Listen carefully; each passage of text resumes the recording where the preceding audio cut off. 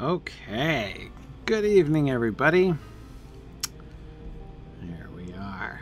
Okay. Getting everything all set here, finally. Good evening. Welcome back to Exploring the Lord of the Rings. This is session 91 of Exploring the Lord of the Rings, the session in which we are actually, I think that hoof shall touch water in the ford this very evening, right? We've been approaching the ford. It's like, our classroom version of the flight to the ford has been kind of like that old math joke, right? About like getting halfway there and then getting halfway there and then getting halfway there and never actually arriving, right? We've been kind of like that tonight, right? The horses shall enter the ford. I know, Mudmore. I know a bunch of people have been pining for the ford. Very true. But anyway, tonight, it's gonna happen. I'm so sure. Yeah, I know, Trifle. It's that would be a funny metaphor, except, yeah, exactly. It's all too accurate. Anyhow, welcome. So it is the 29th of January, 2019, for those of you who are listening asynchronously, and we are pretty excited. Pretty excited to be back. Couple quick announcements first before we begin, and that is number one. There's one thing that's going on later this week. So the Mythgard Movie Club is back. The Mythgard Movie Club is going to be talking about Blade Runner this week on Thursday. So if you go to signumuniversity.org, scroll down a bit, you'll see the Blade Runner event page. So Blade Runner this week. So they're talking about the original Blade Runner film this week, and then a couple months down the road, they're going to talk about the new Blade Runner film. So that's gonna. I think it's a really cool pairing. So I know I'm looking forward to that. So Blade Runner discussion this Thursday evening. So that's one thing that's happening. Two moots that are coming up soon, and registration is open and almost open. So Sunshine Moot is the next moot that is happening. That's coming up near Orlando, Florida, in March. So that's on March 23rd. And that's the one, the registration should be open for that like within 24 hours. So keep looking, keep coming back, and we'll definitely be able to hook you up with registration for that very, very soon. Nader Moot registration is open, however. That's our moot, that is so Sunshine Moot in Orlando, March 23rd. In April 13th, just a couple weeks down the road from that, we're going to be in the Netherlands, over at Leiden in the Netherlands. Our second European moot. We were in the UK last year in London. We're going to be in Leiden in the Netherlands this year on April 13th. So you can actually register for Nader Moot now. The registration's open for that. So that's going to be a lot of fun. Yeah. Oh, hey, Brian, congratulations. Welcome. Brian Kelly just caught up with us today. I always feel like we need to throw a party for the people who, catch up through all of the back episodes and then join us live, right? It's kind of a big deal. Yeah, Brian, I can imagine if you're used to listening to me at 2x speed, I must sound very strange. It's funny. I actually, was having that conversation with a couple of people at Text Mood where they were like, wow, your voice sounds weird, because they usually listen to me speed it up, which I totally get. But oh, that was you at Text Mood, Brian. Okay, that's cool. That's cool. Awesome. Yeah. So anyway, welcome to live class here. That's great. Anyway, okay. So Sunshine Moot, 23rd of March, Nader Moot on the 13th of April, and of course, Myth Moot, the big one, happening at the end of June, 27th through the 30th. Oh, cool. We have a Mountain Wall, a first person joining us live there on Twitter there tonight, too. Excellent. Glad you could join us.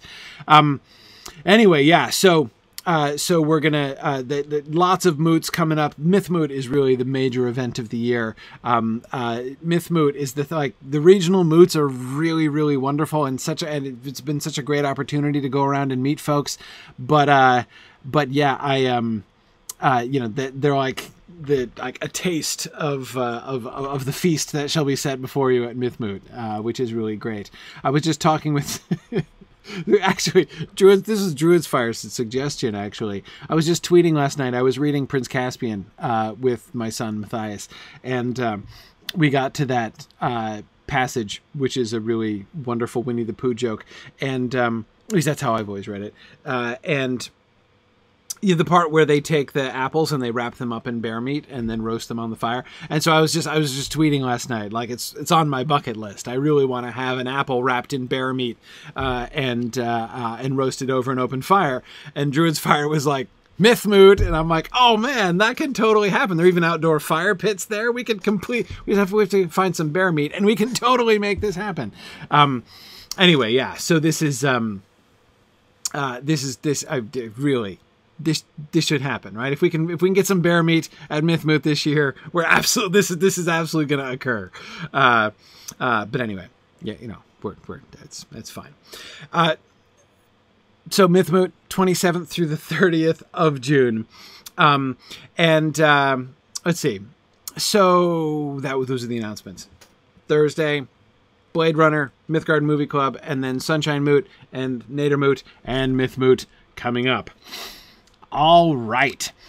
So let us jump in tonight and actually with in celebration of Brian's joining us, let's go backwards, because I like to do this occasionally. I want to help to support those people who are still working their way through, even though, of course, since they're working their way through, they won't hear this until months from now. I know that. But anyway, still, I like to go back and answer. So we're going to do a little bit of a throwback. Shouldn't take us too long. And that is to the Barrow Downs. This was from Archimago, another awesome person I got to meet at TexMoot. Okay. In episode 44, ages ago, it suggested that Tom's main goal is to discourage the hobbits from trying to retrieve their clothes from the barrow, right? When Sam asks what's come of their clothes and everything. Very sensible, but that explanation doesn't quite feel right to me. Rather, I get the impression that Tom is trying to distract them from wondering too much about what happened to their clothes, right? Remember Tom says, you won't see your clothes again. And then Pippin asks, why not? And Tom totally dodges that question. He never answers the question, why not?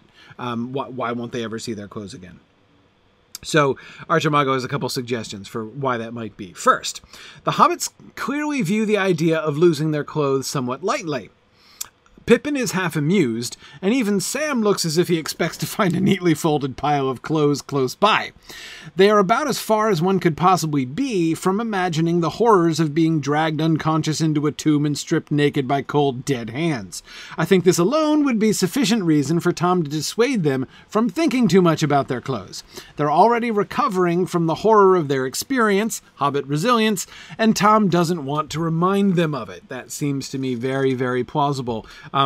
And I really like that line of thinking, right? If they think too much, it's not that the clothes are so especially horrible that Tom doesn't want them thinking about that. But again, if they think about it too much, it would lead them to reliving things, or even going back in their imaginations and filling in that they don't even remember because they were unconscious at the time, right? But it does, if you start, going down that little imaginative rabbit hole, right? You can see how it's going to inescapably lead them to some very detailed, very horrifying concepts, picturing the feel of the cold, dead fingers of the whites on their bodies as they're taking their clothes off.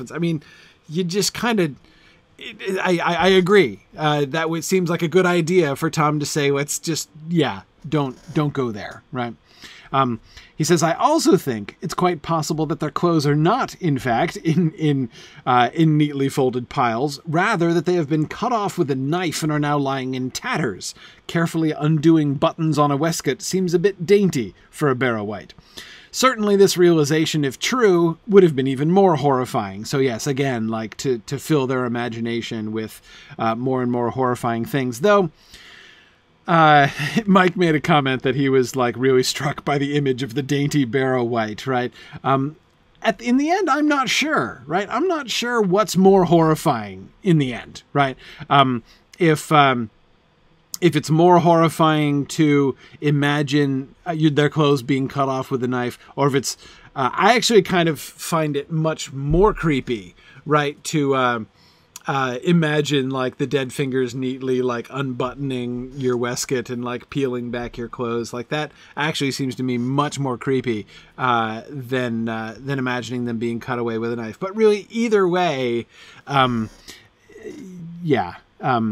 Yeah, Trifle was just thinking the same thing. I definitely, yeah, thinking, I mean, exactly. I mean, there's really, like, there's no way that imaginatively leads to anything positive, right? I mean, it's only a question of, like, what degree and at what register of creepy is that going to be, right? I mean, let's just, yeah. So, anyhow, agree with that. Finally, I have one more idea that seems like a bit of a leap, but which nevertheless seems plausible to me. The hobbits are dressed in the cerements of the tomb's original inhabitants, as part of the Barrow-wights' dreadful ritual. I wonder if the hobbits' garments were then used to clothe the corpses from which the wights took their grave wrappings. It would add a nice bit of symmetry, which is always something you want in a ritual. Admittedly, hobbit garments would not fit man-sized skeletons very well. I imagine Sam's waistcoat was left unbuttoned. But for purposes of evil spellcasting, I expect it would suffice. Can I just say, I love this idea. Love it. I don't think it's very plausible, but, I mean, come on. This is fantastic, isn't it? I mean, the idea that they've actually been swapped. So I don't know what's funnier. Okay, like imagining the dead hands undressing the hobbits is not funny. Imagining those same dead hands then trying to put the, like pull hobbit pants up onto a human skeleton. That's kind of funny, actually. Like that's pretty good. And I really like the suggestion. I forget who was it, Zephin? Somebody made the suggestion on the discussion board that that really needs to be like the next, like, talk about your high level geeky Halloween costume, right?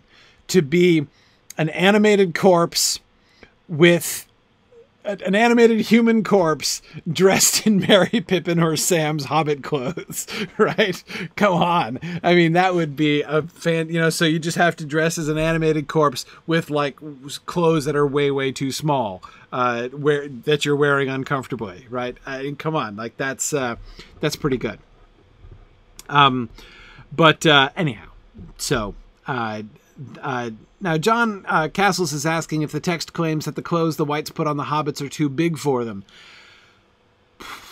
We don't...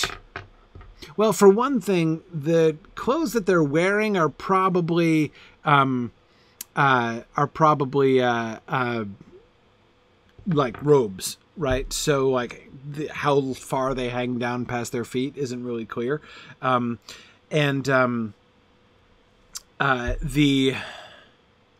The only reference to size that I can think of, John, is when the crown slips down over Mary's eyes, right? Which suggests the crown is probably not a perfect fit on Mary's head.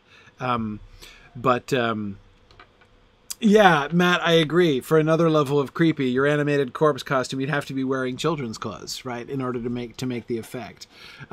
Yeah, thin white rags. So the fact that they're really ragged does not really lend itself to, like, it's not about fit, right? This is not exactly a fitting room kind of thing. Anyway, so yeah. Anyhow, so that's but going back to that first, so I'm not sure about, like, the symmetry. I kind of like. I'm not sure I see the Barrow-wights. I don't know what they did with the clothes, frankly. It's interesting to imagine them somehow using them as part of the ritual thing that was happening with the hobbits. I'm not sure that dressing corpses in them is what would need to happen. I'm thinking that it's mostly even like destroying their clothes, right? To sort of separate, I don't know how exactly a Barrow-wight goes about destroying clothes from a hobbit, right? But to sort of remove from them like all memory of their former, their like actual hobbit lives, right? And as they're being clothed in the, the clothes of the dead, and as they're being sort of assimilated with the dead in the graves there, as we see in the incantation, that makes a certain that the destruction therefore makes a little more sense to me. But anyway, yeah. Oh, Matt, you were thinking that the hobbits are wearing the clothes of the children that were buried in the barrow. Ah, yeah, that is another level of creepy. You're right. You're right. Yeah. Anyway, yeah,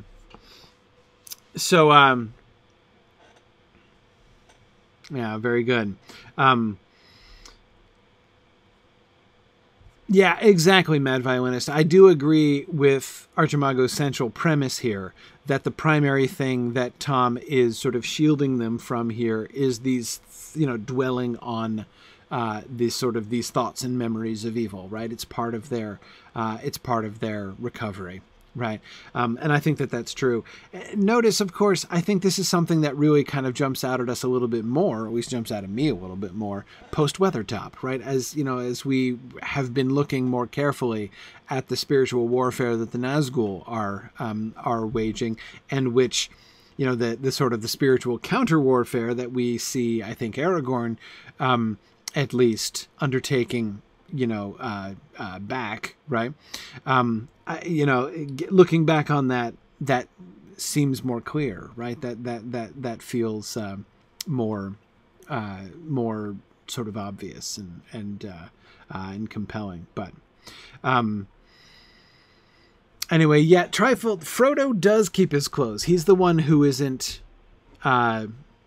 He's separated from the others, and that by itself is interesting, right? He's a spectator of the ritual, and of course in the end a disruptor of the ritual with his breaking off the hand of the White, but he's a spectator, and so it's interesting the way in which he's in another category already, which of course lends plausibility to the ring's suggestion, right, that he could put on the ring and get away, because he's like on the outskirts, right? He's not. This isn't about him. This ritual is about his three friends, and it does suggest, of course, right? I mean, Frodo's been taken too, but he's not been treated the same as the other three. I don't think we talked about this all that much. At least I don't remember it. Maybe it was just because it was a year ago.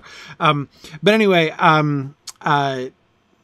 it does suggest that Frodo is being sort of looked at differently, right? Thought about differently by the Barrow-wights, which would make a certain amount of sense.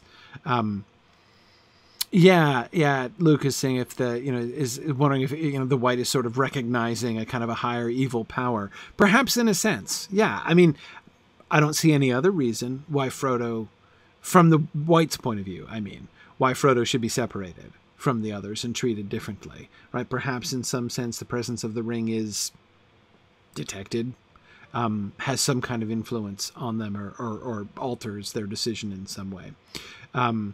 Yeah, I don't think, Trifle, I would go so far as to say that the Barrow-wights know about the ring, but given that they clearly must also be operating at least partially, right, on that other side, in that Wraith world, they have to have at least some connection with it, right? You'd think that they could sense it, or at least they could have some kind of sense that there's something different about that one, right? Different from the other three.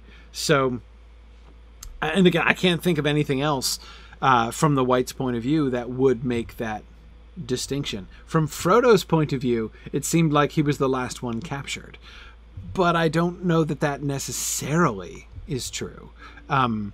Yeah, and Nathan, I was just thinking about the same thing. Could it just be a sequence thing? But first of all, even if he was the last one caught, why should they not include him for that reason? I mean, is there like, a maximum of 3, right? And they're like, oh, we'll just keep the oddball and do something different with him after? I mean, that's possible, but there's no real, no positive reason to think that. And secondly, again, Frodo, we're seeing that scene from his point of view, and all of them are separated, right? and he can hear some of them, he thinks, crying out in the distance. So he's probably not the first one caught, but that doesn't necessarily mean that he's the last one caught either. Yeah, that's interesting. Trifle's suggesting, he says, I wonder if the ritual's in Frodo's honor, going on the comment earlier about Frodo being an honored guest. Yeah. Matt, that's interesting. That is another difference. Matt points out that Frodo has already been marked as an elf friend. Yes, and that might well be something that the Barrow-wights could perceive as well, right? Yeah, that is another. That is, I was trying to think of other things that might differentiate Frodo, and that is one. That is one potentially. And we did talk about how some people anyway, seem to be able to recognize that. And I see no real reason why it would not be true of the Barrow-wights as well. I mean, maybe not. It seems a lot of good guys who mostly can see it. Can the bad guys see that too? I don't really know. With Frodo and Aragorn, there seems to be something of a like calling to like kind of situation, right? Frodo can kind of tell that there's something about him, and we talked at the time, that I do remember talking about at the time we were discussing Chapter 10, that, part of what Frodo was kind of sensing, what felt fair about Aragorn was that he was also an elf friend, right? So that's possible. That's possible. Yeah. Oh, that's really good. Mad Violinist says, I've been waiting for you, which is what the wight says to him, is an eerie echo of the Hey Now, Derry Doll, we'll be waiting for you from Tom. Yeah, that's really nice, actually. Even the way Mad Violinist that shifts it from the future tense when Tom sings it to the past tense, or the present perfect, technically, right? I have been waiting for you, right? The waiting is over now. This is the end of the story, right? I like that. I like that a lot. But Johannes, I agree. If I had to choose between the two of them, if I had to choose between the elf friendship of Frodo and the ring, I would choose the ring too. And Johannes makes a great suggestion. I noticed, our attention will be drawn in several chapters to the way the Watcher in the Water singles Frodo out too. That's not going to be explained either, but I feel relatively certain that the tentacular creature from the pool in front of the gates of Moria is not detecting that Frodo is an elf friend, right? So yeah, that seems very likely. Good. All right. Let's move on. That's enough for our throwback question for today. Now to something a little bit more au courant, as it were. So far, Tolkien has used 4 onomatopoetic words to describe the sound of horses on the road. Clip-clop, used twice, clippity-clip, clippity-clippity-clip, and clop-clop, used twice. Not sure if any of our horse experts in residence see some connection with horse strides and their accompanying sounds, but I can say 2 things for certain. The first is that clip-clop and clop-clop both describe the hobbit pony that Merry was riding as he met up with the others and Farmer Maggot, whereas clippity-clip and clippity-clippity-clip both describe Asphaleth approaching Strider and the hobbits. Perhaps there is some intentional word choice on Tolkien's part. I mean, come on, it's Tolkien. But I'm not sure what it would be. Hobbit ponies have shorter strides and go clip-clop and clop-clop. Elf horses go clippity for added pace. Even the hobbits could hear the difference in the type of horse when Glorfindel approached. That does not sound like a Black Rider's horse, and Aragorn knew instantly. One thing I know for certain, elf horses most certainly do not clop. More to the point, I am now intrigued to compare and contrast the manners in which the hobbits and later the company are approached by unknown parties before those parties are visible. So far, whenever they've heard the sound of hoofs, they've feared for Black Riders. When the onomatopoetic words are used, it's a friendly party approaching, Merry or Glorfindel. However, the black riders are indicated by the sound of hoofs or the sound of horses galloping, especially when accompanied by more ominous phrases, as of the sound of following feet. Additionally, regarding non-horsed approaches, we've had some parties singing before they were seen, Glorfindel and Company, Bombadil, and the Ringwraith's approach without sound when unhorsed, Crick Hollow, Weathertop. I'm interested to see if any of these patterns keep up. This is a great question, and of course we will definitely want to keep up with the clip clop question. I agree, Sharon. As we enter Rohan, do we continue to see any trends in the equine onomatopoeia? Right. We'll definitely need to think about that. I definitely agree with the observation about clippity, and several people were echoing this. Clippity, clippity, clip suggests both a faster and a lighter pace as well, but it's the lighter thing, right? Yes, it sounds faster, but is it just a gait thing, or is it, that is just to indicate the gait of the horse, or is there something meant to sound sort of lighter about the elf horse, right? I think it has to be something more than merely the gait, like telling us how fast the horse is going, because as in the quotation that Zephyr makes here, sorry, I didn't attribute that. That's Zephyr 12. But again, they can tell the sound, right? That does not sound like a Black Rider's horse, right? Lucas saying, assuming the Nazgul are riding heavier, more powerful steeds. Yes, exactly. Marianne says, elves run lightly, maybe their horses do too.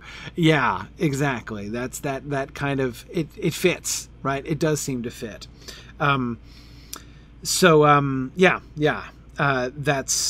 I think a good theory. What I'm really fascinated by, though, is the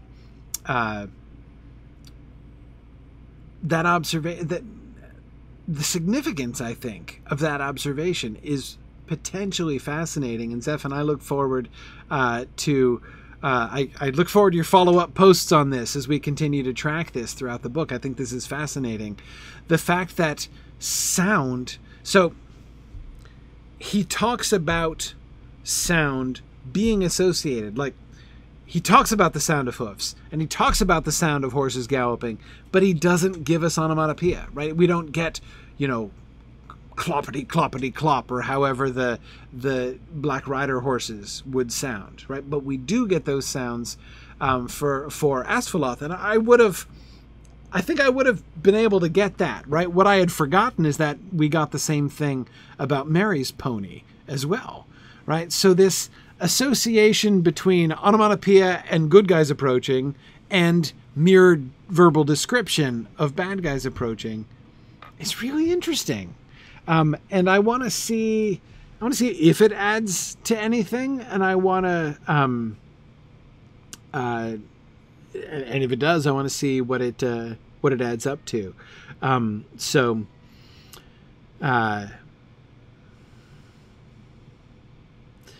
Yeah. I agree, Veronica. That seems to me most likely too, that it sounds that it has to do with the heaviness of the horse, though of course that doesn't quite explain the Hobbit pony, right? Who is also going clop. But anyway.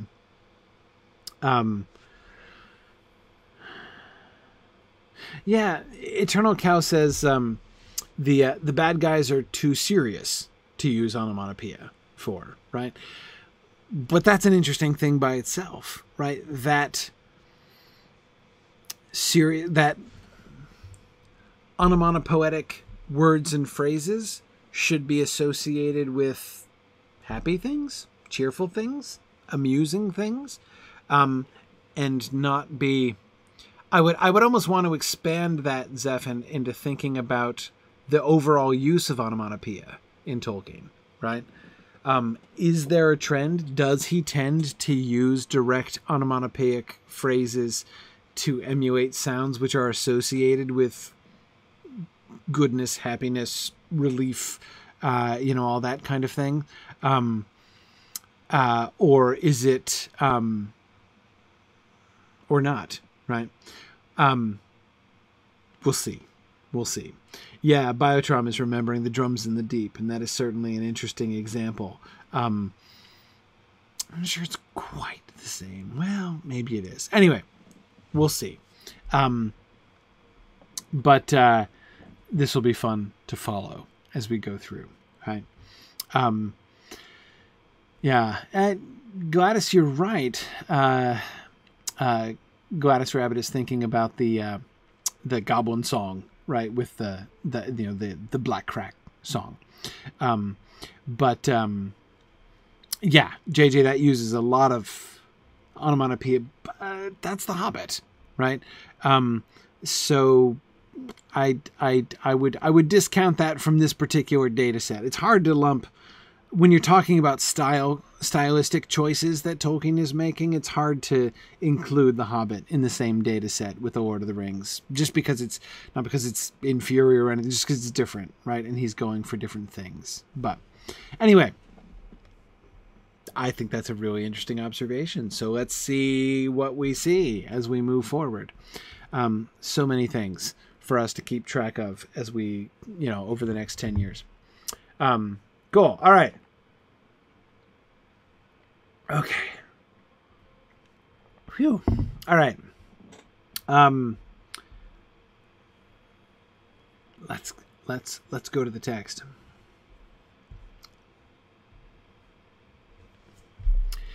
Frodo was just turning back. He had just drawn his sword with a flash of red, which we talked about last time.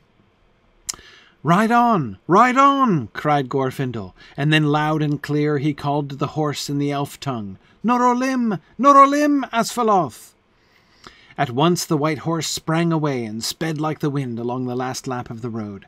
At the same moment the black horses leaped down the hill in pursuit, and from the riders came a terrible cry, such as Frodo had heard, filling the woods with horror in the East Farthing far away. It was answered, and to the dismay of Frodo and his friends, out from the trees and rocks away on the left, 4 other riders came flying. 2 rode towards Frodo, 2 galloped madly towards the ford to cut off his escape. They seemed to him to run like the wind and to grow swiftly larger and darker as their courses converged with his. Okay. Wheel Rider, I absolutely recommend checking out if Norolim is still available as a license plate in your state. That is on my top 5 list for coolest license plates. My number 1 on my list was sadly taken in the state of New Hampshire. I totally would have gotten it. My number 1 favorite vanity plate that I've always wanted says Hrududu, but it was taken in New Hampshire already. Anyway, Norolim, however, is, I think I've seen that before in some state or other, or seen a picture on Twitter or something like that. But that would be a fantastic license plate, no question. It's not available in New Hampshire. Yeah, see, James, I'm not surprised. I'm not surprised at all. Anyway, okay, so Glorfindel here speaks directly to the horse and tells the horse to giddy. So giddy up, of course, the approximate translation, right, of Norolim into Westron.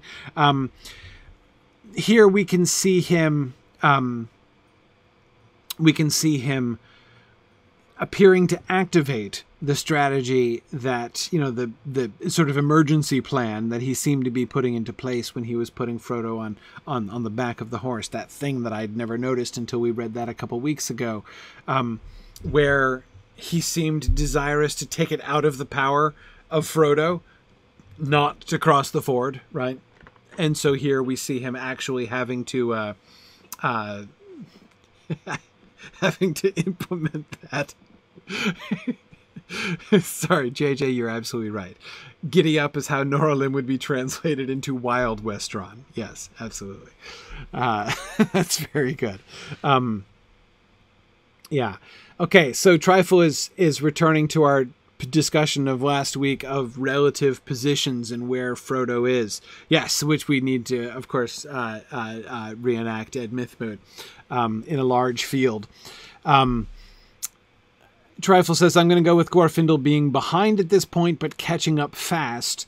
Hence, he needs Frodo to start moving, or the party will have to stop. Yeah.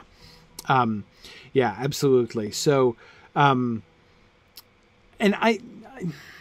but of course, it's obviously, it's not like the party catching up with him that he's concerned about the Black Riders catching up with him, right? So the mere fact that Frodo has stopped and turned around, that could, of course, just be like he's worried about his friends and doesn't want to leave them behind, as he verbalized before. But I think that Glorfindel can see perfectly well and certainly guess at least a part of the struggle that's going on in Frodo's mind right here. Right, and to know that he is in very real danger if he does not actually try to turn Asphaleth and join the Black Riders. I mean, he could come under the, the sway, under the dominion of the Witch King at this point, and try to join the enemy. Even if he doesn't, even if he just delays, right? Even if he is merely frozen, sort of paralyzed as he's trying to fight off the spiritual attack of the Witch King. He is nevertheless, still making it possible for them to catch up with them. Mad Violinist, Glorfindel may well feel the will of the Witch King at work, even though it's not being directed towards him personally. So, yeah, I think that Glorfindel, under these circumstances, is able to call to Asphaleth and again executes that plan that he had clearly put in place before. So we, Trifle Glorfindel hasn't seen the riders ahead, perhaps. Maybe he has, who knows what Glorfindel is seeing or sensing, right, as he's getting closer. More senses, perhaps, as we were discussing last week, than merely sight inactivity for Glorfindel here.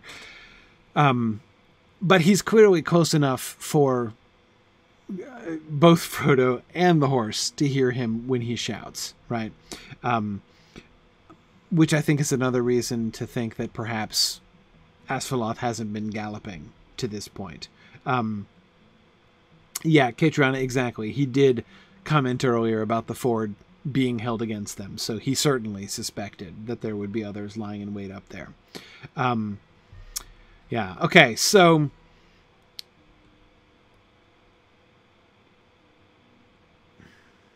ride on. So he gives two commands here, right?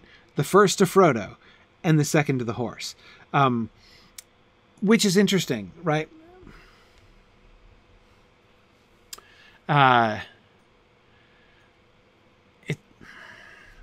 Here's why I say that's interesting. Why does he even shout to Frodo, right? I mean, he's gonna call out to the horse, and what he's calling, it doesn't matter whether Frodo obeys or not. Like, as far as the outcome is concerned, right? If he shouts Norolim Asphaleth is taken off, right? So, shouting to Frodo would seem to be superfluous, essentially, right? But I wonder if it has something to do with, I'm inclined to think he's not just wasting his time and breath by shouting out to Frodo. John, that's exactly what I was just building up to, and JJ as well. He knows, because he knows or suspects that Frodo is engaged in a spiritual battle here, he cries out to Frodo, not in order necessarily, or not primarily perhaps, because he believes he's going to be able to spur Frodo to action, right? But rather because he needs help in his spiritual battle, right? So he gets Glorfindel's voice urging him,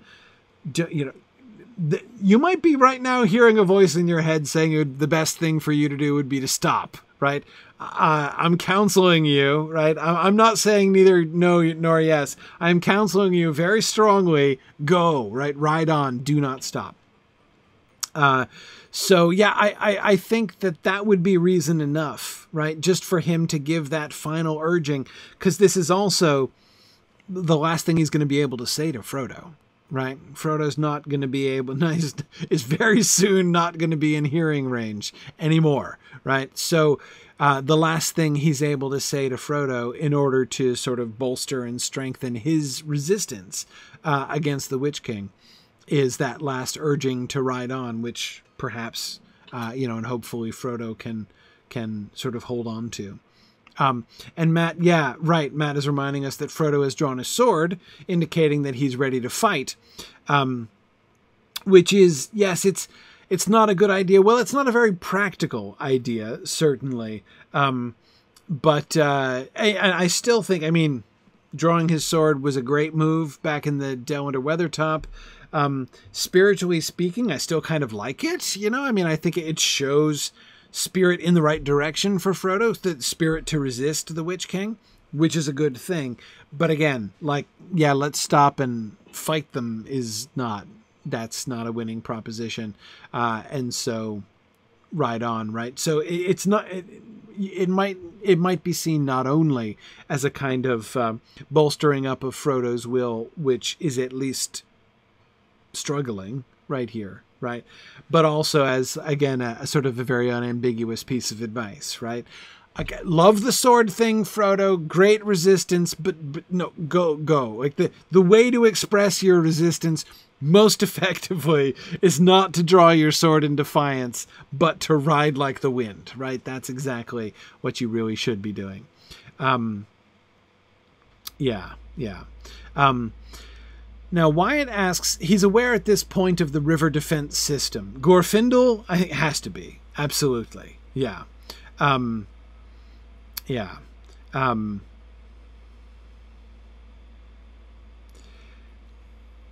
Yeah. And that's interesting, Karita. Karita's saying it sort of reminds her of people shouting go to people in a race, right? Like, it's not like they need the information or advice, right? It's just encouragement. And so again, giving Frodo encouragement at this point. And, there is part of you, Frodo, that wants to flee, right? I am attempting to bolster up that part of you, to encourage that. I do think is good. But also, again, part of him needs to be even part of the good part, right?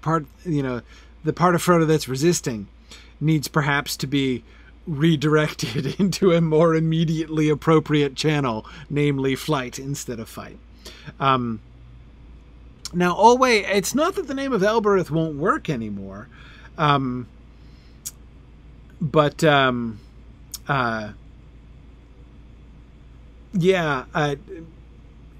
is Frodo even able to do that? I don't really know.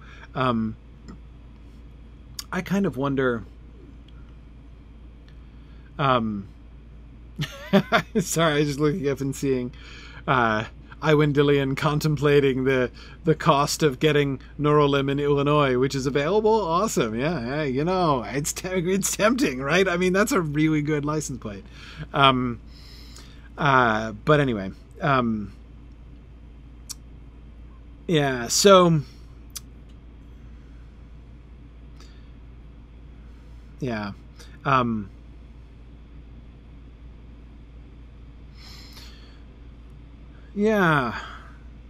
Yeah. So John, I agree. Frodo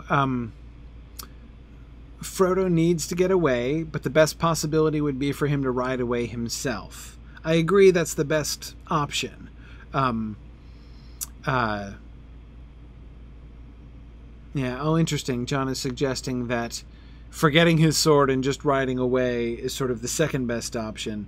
Yeah, well, we'll see what happens when we get to the ford. We have a little more data to collect before we can draw conclusions about that.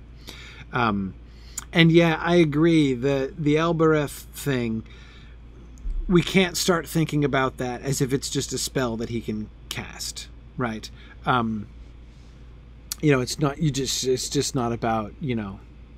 It's not like Elbereth is the name that the Black Riders cannot hear, right? It's not like that. If you do not leave me and my friends alone, I will say Elbereth to you. It's not how it works. One of the things that we were wondering was where it came from. In that moment, Frodo was inspired, right, to say the name of Elbereth, and to call in the name of Elbereth, and to call in the name of Elbereth with power. We talked about the possibility. Of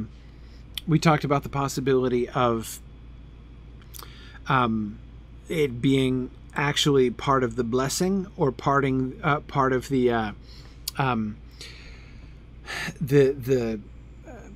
sort of the good spell that Gildor seems to be placing on, you know, when he says, "May Elbereth protect you," and we were talking about how that's probably not just a, like, you know, from my lips to Elbereth's ears, right? He's just uttering a prayer, right, or speaking a formula at that point, but actually conferring a blessing, which is what is getting cashed in, right, which is coming home to Frodo in that moment.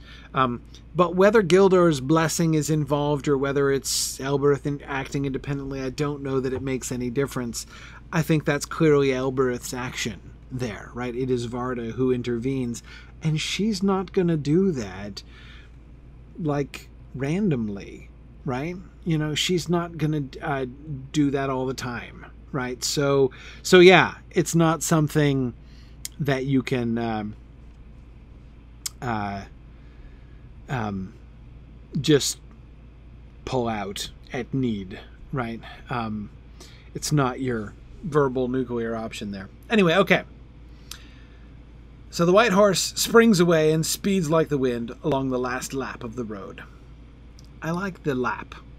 I take that to be essentially metaphorical, right?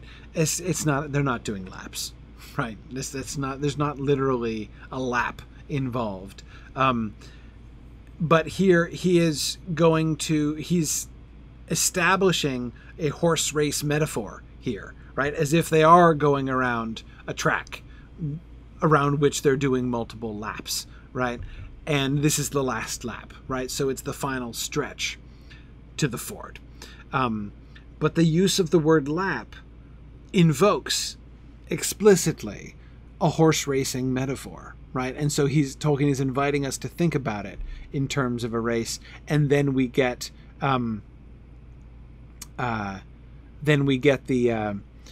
the other horses, or the other challengers who are starting with a head start, right, closer to the ford, who are coming in.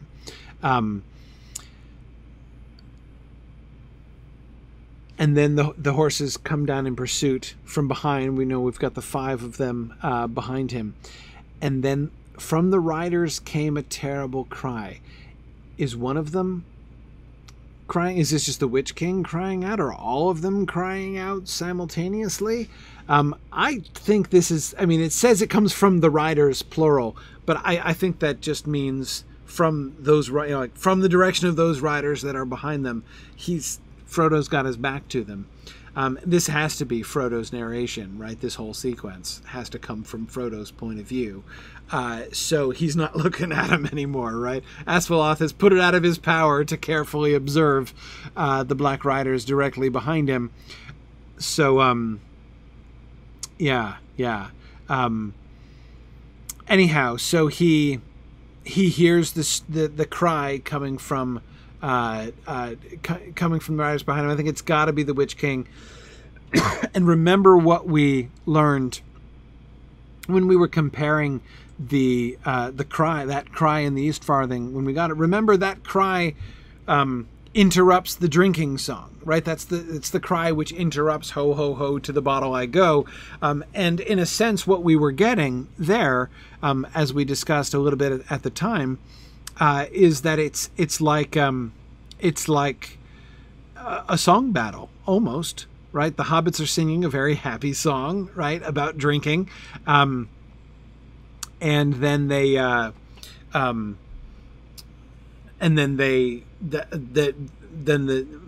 Nazgul cry out, right, and there are words in that cry, and it is like a song itself. The way that it's described is high and sustained, but there are words in it, right? So it seems very song-like as well, right? And so that cry, which contains words, presumably, just like the other one does, and is clearly a signal or a directive to the others, right? That's when it was answered, right? That's when they start calling back. And 4 other... I see we're debating about lap, and especially whether it's metaphorical. Yeah, Toramarthan, that's my question. If people use the word lap non-metaphorically to mean the last stretch, does it originate with the metaphor, right? Yeah, I wonder. That would be my question too. Anyway. Okay. 2 rode towards Frodo. 2 galloped madly towards the ford to cut off his escape. I have to admit I've never understood that. This is one of the reasons why I need to see the flight to the ford reenacted. But...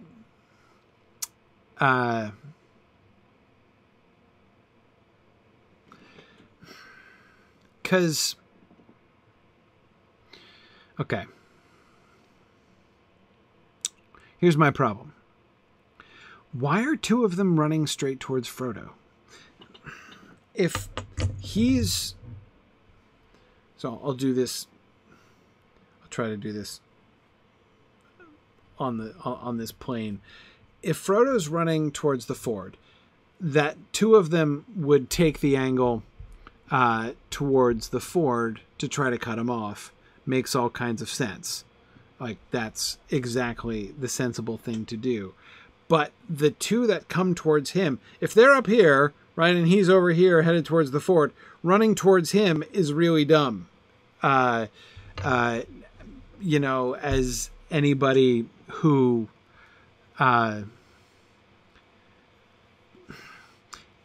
anybody who, like, watches American football would know, like, when you're trying to catch somebody in the open field who's running really fast, right? You don't run straight for him. You've got to take the angle towards where he's going, or there is no way you will catch up with him, right? And so that just, it seems, I don't understand it. But Fourth Dauntless, they could be trying to cut Frodo off from the rest of his companions, but you'd think the 5 coming up behind would do that, right? As they, on their horses, are going to be overtaking the runners on the ground long before, right? So they will come between, and they're the majority of them, and they're 5 instead of 2, right? So if there's any cutting off to be done, nor does there seem to be any particular reason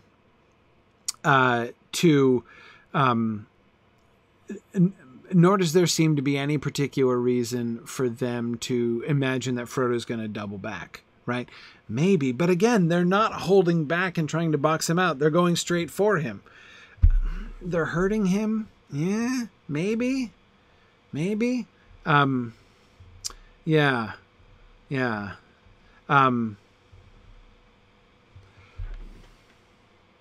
What I'm trying to decide here is whether those 2 riders are just making a tactical mistake or not.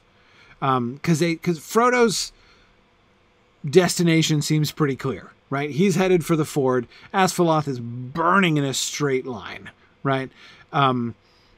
Riding straight towards Frodo is the best way to absolutely guarantee you do not catch him, right?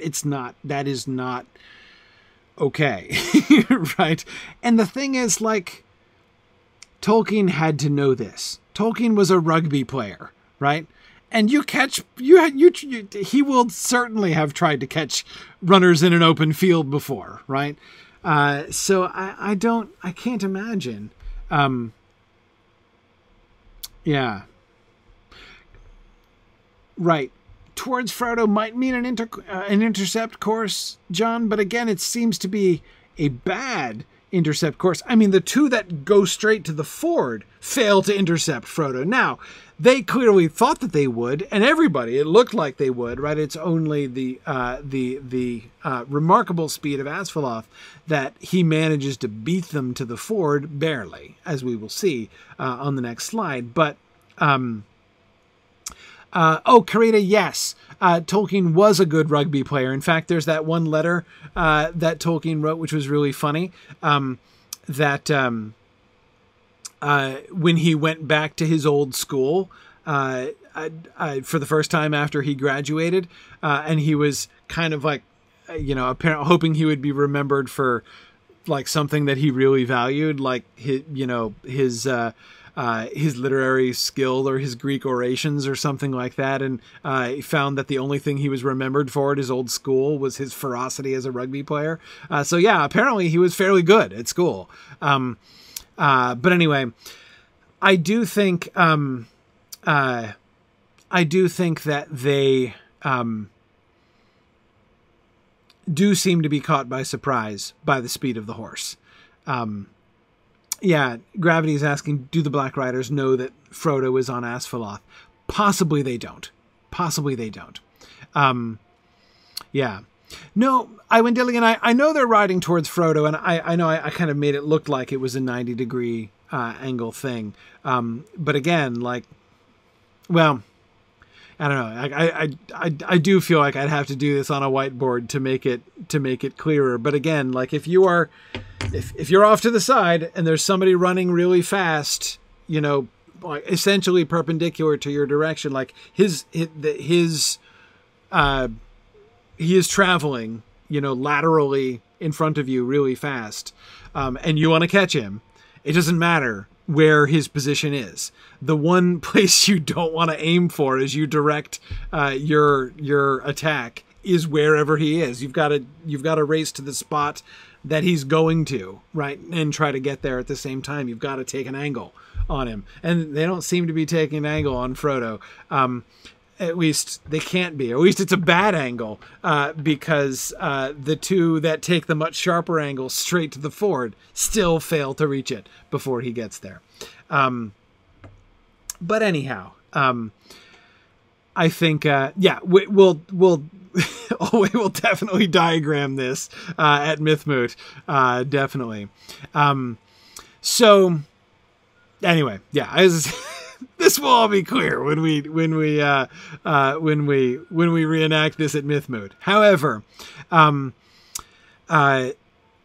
I do think the theory, one of the conclusions which seems to me absolutely inescapable from this whole thing, is that they're not only the Witch King's plan, right? The ambush that he has set up here is not only foiled by Glorfindel and Asphalloth, right? I mean, that's very clear, right? In the most superficial of readings, but rather, all of them are caught by surprise by it. It's not just that Glorfindel and Asphalloth overcome them; they don't see this coming at all. This is an eventuality that they have not planned for, and that's, I think, my favorite reading of the. That's my favorite reading of the two that are heading right towards Frodo, is that they burst out of hiding, right? So the first thing that they do is, like, they see a figure, which is probably Frodo, and they start riding towards him, right? Thinking what? He's probably on the pony. They know they've got a pony, right? And if the pony is slow enough, they probably don't have to take a very good angle, right, to catch up with him. So maybe they're just sort of taking a shallow angle toward him, thinking it's going to be easy to catch him. And then, holy cow, he is out of there and they're behind and there's no way they can catch up to him, right?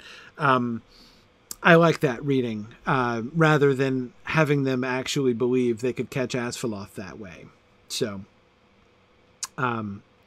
yeah. Oh, we're not going to actually bring horses to Mythmoot. We're going to have to simulate this, I think. I think we're going to have to do a pedestrian simulation. But we will attempt to simulate somehow the coconuts. Yeah, we'll have to bring coconuts. Absolutely, lots of coconuts. I think that is precisely what's going to need to happen at Mythmoot. That's precisely it. Yeah. Okay.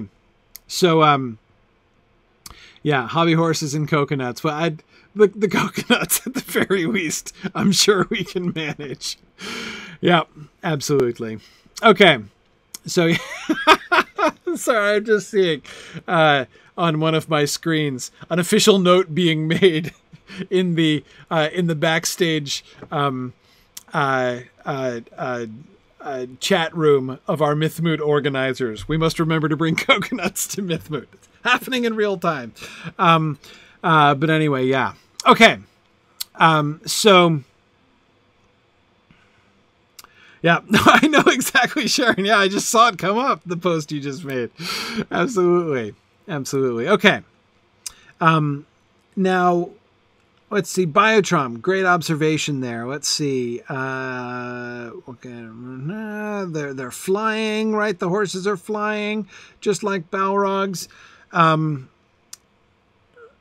Two are riding towards Frodo, and two are galloping madly towards the ford to cut off his escape. They seem to him to run like the wind and to grow swiftly larger and darker as their courses converged with his. Yeah,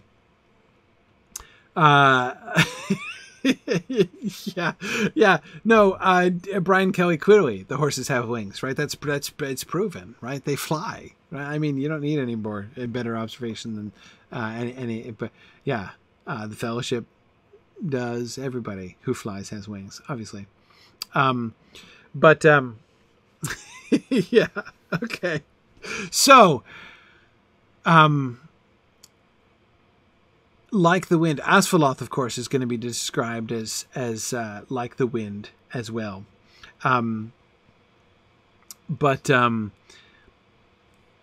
They seem to him to run like the wind and to grow swiftly larger and darker as their courses converged with his. Growing larger and darker is sort of the interesting thing here, right? Do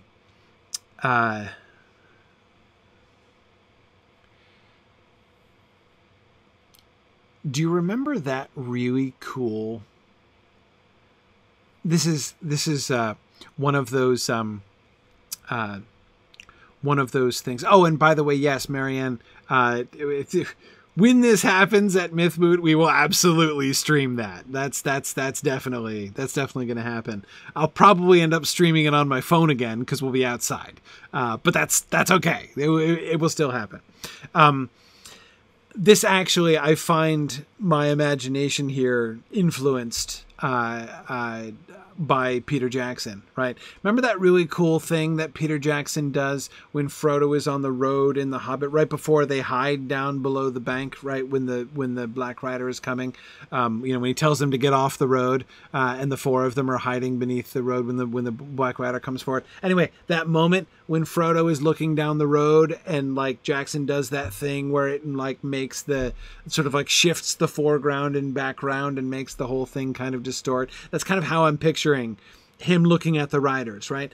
Yes, they're getting larger because they're coming closer to him, right? But I don't think that is what exactly we're describing here. I mean, we don't need to be told that things look bigger as they get closer.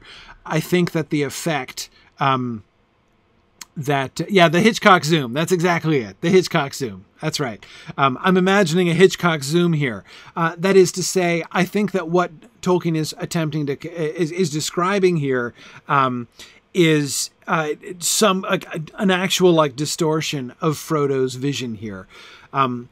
They appear to look larger because they're like growing larger in his eyes as he's looking at them, right? Because they, the same way that they're not actually getting darker, right? That's not like it's not like a blue shift effect, right? As they're getting closer to him, that they're blue shifting and so they're looking darker. Again, that's not what's being described here. I think that both of those things, the growing larger and darker, are both conveying the way in which their presence is growing more clear in Frodo's mind, right? His perception is changing here, and they are looming larger because he can see them more clearly. Darker is interesting, though, right? Because the shadows and shadows falling and things, it's one of the things, of course, that we've been looking at with Frodo and Frodo's progressing spiritual condition here is on account of his wound, right? And it's interesting to me that the Nazgul are looking darker, right? Instead of when he saw them, when they were revealed to him when he was wearing the ring, they didn't look dark. They looked pale, right? They looked not exactly luminous, but they looked they looked pale. They didn't look dark. So, yeah, and Ambrosius Aurelianus, that's really interesting. He says the writers are trying to take up all of Frodo's vision and attention. They want him to think only of them and not of escape. Yes, exactly, Ambrosius. I think that what we're seeing there is, again, I think that what's being described, it's not a physical phenomenon or a merely physical phenomenon that's being described. It is a spiritual phenomenon, right? And it's not but Ambrosius, I think your point is an excellent one. It's not only that Frodo himself is changing, right, and is kind of himself, physically he's running away from them, right, but spiritually he's drawing closer to them in a sense, right, in this moment of crisis, in this moment where he's almost being overcome by his wound, but also that it's something active that they are doing, right, that they are trying to draw him to them, right, and so this is like the kind of peripheral effect of that thing that the ring wraiths are doing to him, or attempting to do to him at least, as he is fleeing. Lilith is asking if that's their intent, to change appearance and intimidate. I doubt changing appearance itself is their goal, right? But that it is a side effect of the effect that they are trying to have. Intimidate, yes. I think create fear, of course, we know is one of the main things, that it's, their primary weapon, but also that it's if they are trying to kind of draw him towards them, to sort of draw his attention and his focus in on them, this, again, it seems a sensible way to do that. Yeah, and John, I agree. This is a very liminal space moment, isn't it? You've got, we're right on the boundary, right? The ford is, being this really, really important boundary that's about to be crossed, while simultaneously Frodo is right on the boundary between the physical world and the wraith world, right? And in a sense, John, right? That's the real race that's happening here, or rather you could say the physical race that's unfolding here, the race of the horse race that's happening, is like an outward representation of that spiritual race that's happening. Will Frodo cross the boundary into Rivendell, the place where healing is available, right? Or will the wraiths get him, right? Will he cross the boundary into the wraith world before he crosses the ford? And in a sense, the more you think about that, John, right, the more this whole scene begins to take on this sort of quasi-allegorical overlay, right? And I say quasi-allegorical because, again, it's not a literal allegory, but this is a kind of thing which is a really delightful kind of level of symbolism, right, where it doesn't replace the thing that Tolkien disliked. My interpretation of his objection to allegory, the thing that he disliked about allegory, is that tendency to, like, if you're reading an allegory, once you've cracked the code, you can ignore the story, right? Because the story is, the whole point of it is just to convey the allegorical point. So once you get the allegorical point, the story is irrelevant because its only purpose was to be the vehicle of that point. And that, I think, that's what he did not want people doing with The Lord of the Rings, right? Just discarding the story once you get the message, right, about Hitler or whatever it was, right?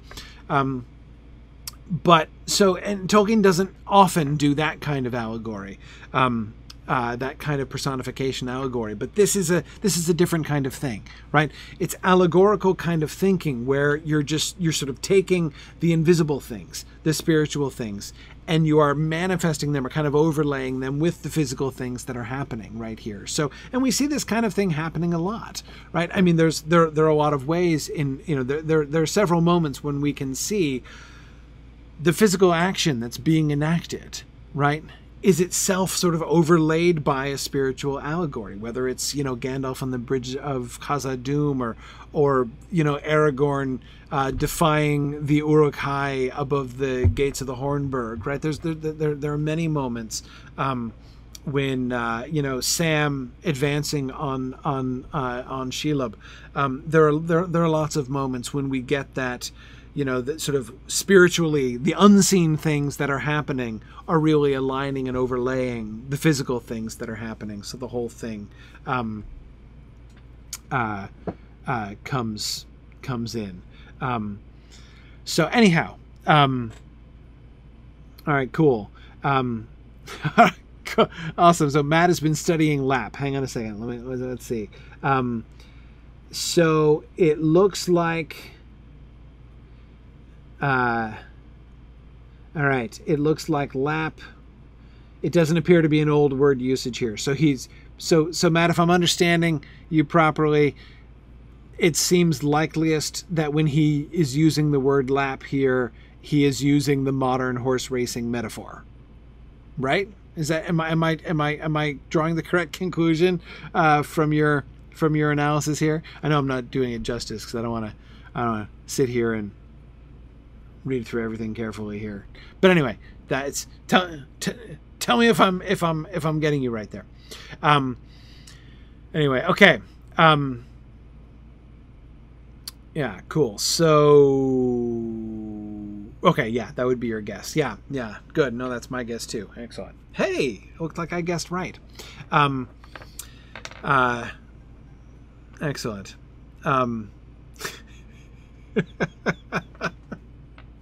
Sorry. One of the other MythMoot organizers just posted back to the primary MythMoot organizer just posted back to that same chat saying, what are we going to do next year? The Ride of the Rohirrim? And I'm like, oh, I guess somebody's not actually... You can tell he's not following along with Exploring the Lord of the Rings, or he would never make such a mad suggestion for next year. But anyway, sorry. Okay. So yeah, notice how when you begin to think in that kind of, an overlay way, right? When you start kind of being able to see double there, to see both the physical and the spiritual happening at the same time. Notice as their courses converged with his, begins to, I mean, that's just a description of how the horses are running, right? But of course, notice how that begins to have a kind of spiritual weight, right? Yes, their courses are converging with his, right? Or rather, his course is converging with theirs. That's really the question, right? Yeah, exactly. John suggests next year's reenactment will be the seating plan at the Council of Elrond. Yeah, perhaps. That seems pretty plausible, actually. Yeah, I think so. Okay. Good. One more. Frodo looked back for a moment over his shoulder. He could no longer see his friends. We'll have to remember that. The riders behind were falling back. Even their great steeds were no match in speed for the white elf horse of Glorfindel. He looked forward again, and hope faded. There seemed no chance of reaching the ford before he was cut off by the others that had lain in ambush. He could see them clearly now. They appeared to have cast aside their hoods and black cloaks, and they were robed in white and grey. Swords were naked in their pale hands, helms were on their heads, their cold eyes glittered, and they called to him with fell voices. Fear now filled all of Frodo's mind. He thought no longer of his sword. No cry came from him. He shut his eyes and clung to the horse's mane. The wind whistled in his ears, and the bells upon the harness rang wild and shrill. A breath of deadly cold pierced him like a spear, as with a last spurt, like a flash of white fire, the elf horse, speeding as if on wings, passed right before the face of the foremost rider.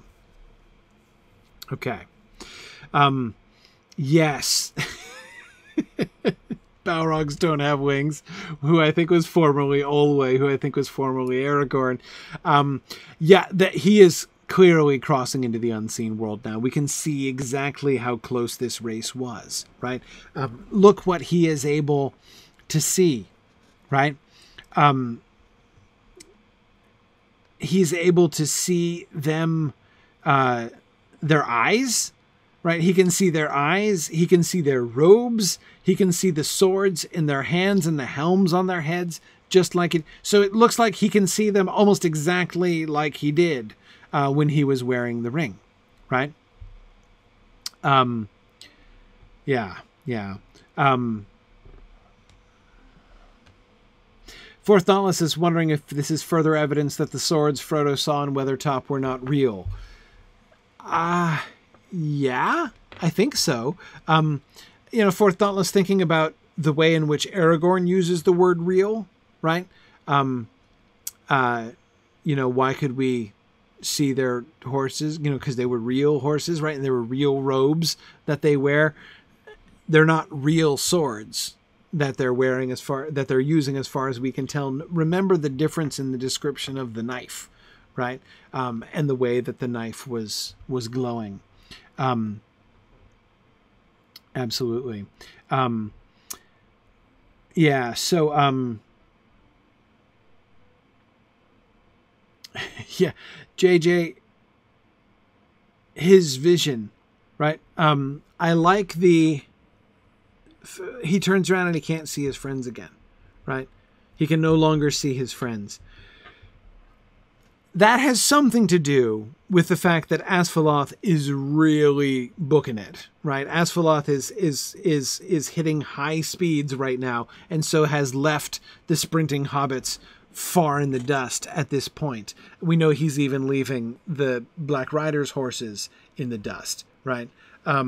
So anyway, yeah, that's clear, but it's more than that, right? It's not just that they're so far away that he can't see them. This is about his whole vision being very strongly affected, right? That he is, that sentence, he could no longer see his friends. I mean, just take that sentence by itself, right? How ominous is that, right? He could no longer see his friends. I think this is more than a physical problem, right? Yeah.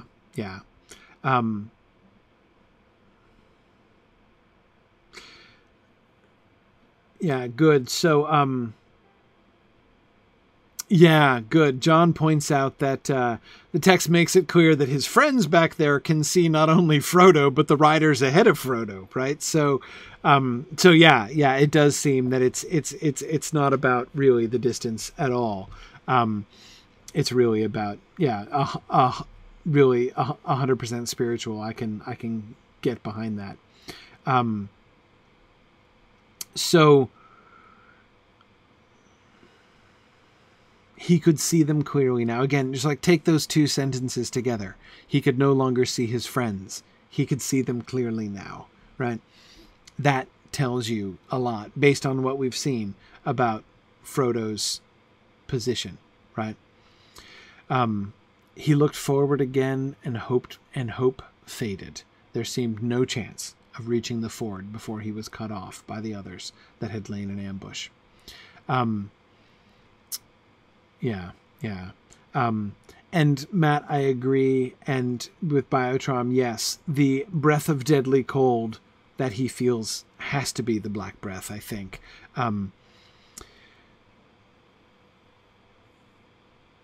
breath of deadly cold pierced him like a spear, as with a last spurt like a flash of white fire, the elf horse, speeding as if on wings, passed right before the face of the foremost rider. He is very close. So he is probably in close to touching distance to the Black Rider. And he would have to be.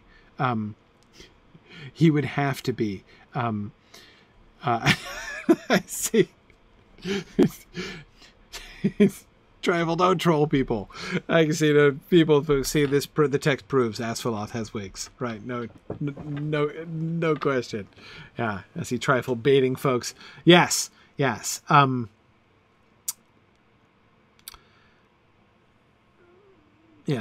Okay.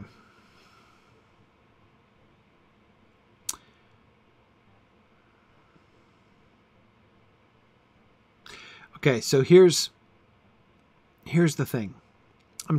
Here's what I'm trying to sort through. The similes. This is one of the highest densities of similes. Here's a challenge. Can anybody find another sentence in The Lord of the Rings which contains more different similes than this sentence does? Right? A breath of deadly cold pierced him like a spear, as, with a last spurt, like a flash of white fire, the elf horse speeding, as if on wings, passed right before the face of the foremost rider. And yeah, they're different things, right? All three similes are separate. So it's not one long elaborate simile, right? Or sort of continuations. It's three separate similes that are worked into this one sentence. One of the things that I really notice about this, which is fairly striking, when things get really exciting, Tolkien tends to shift to a much more paratactic style. This is a fun piece of vocabulary that I've been talking about for a lot of years. So paratactic versus hypotactic. Paratactic means basically a bunch of short independent clauses strung together, either with like periods in between or with ands in between, just conjunctions, right? The Charge of the Rohirrim features this very clearly. Hypotactic means has a lot of like subordinate clauses and stuff like that. So long, complex, complicated sentences, which kind of take a long time for their syntax to unfold. That's a hypotactic style. Tolkien uses both, right? But he tends to go towards shorter sentences, or at least towards a paratactic structure. Sometimes the sentences will be long, but they will be like a string of shorter things. He doesn't usually do a lot of pausing for subordinate clauses in those things, right? So that's what strikes me most. That's one of the reasons why this sentence, it's not the imagery of the similes that really kind of strikes me, really, or kind of draws my attention, I guess I should say, in that last sentence. It's the rhythm of it, right?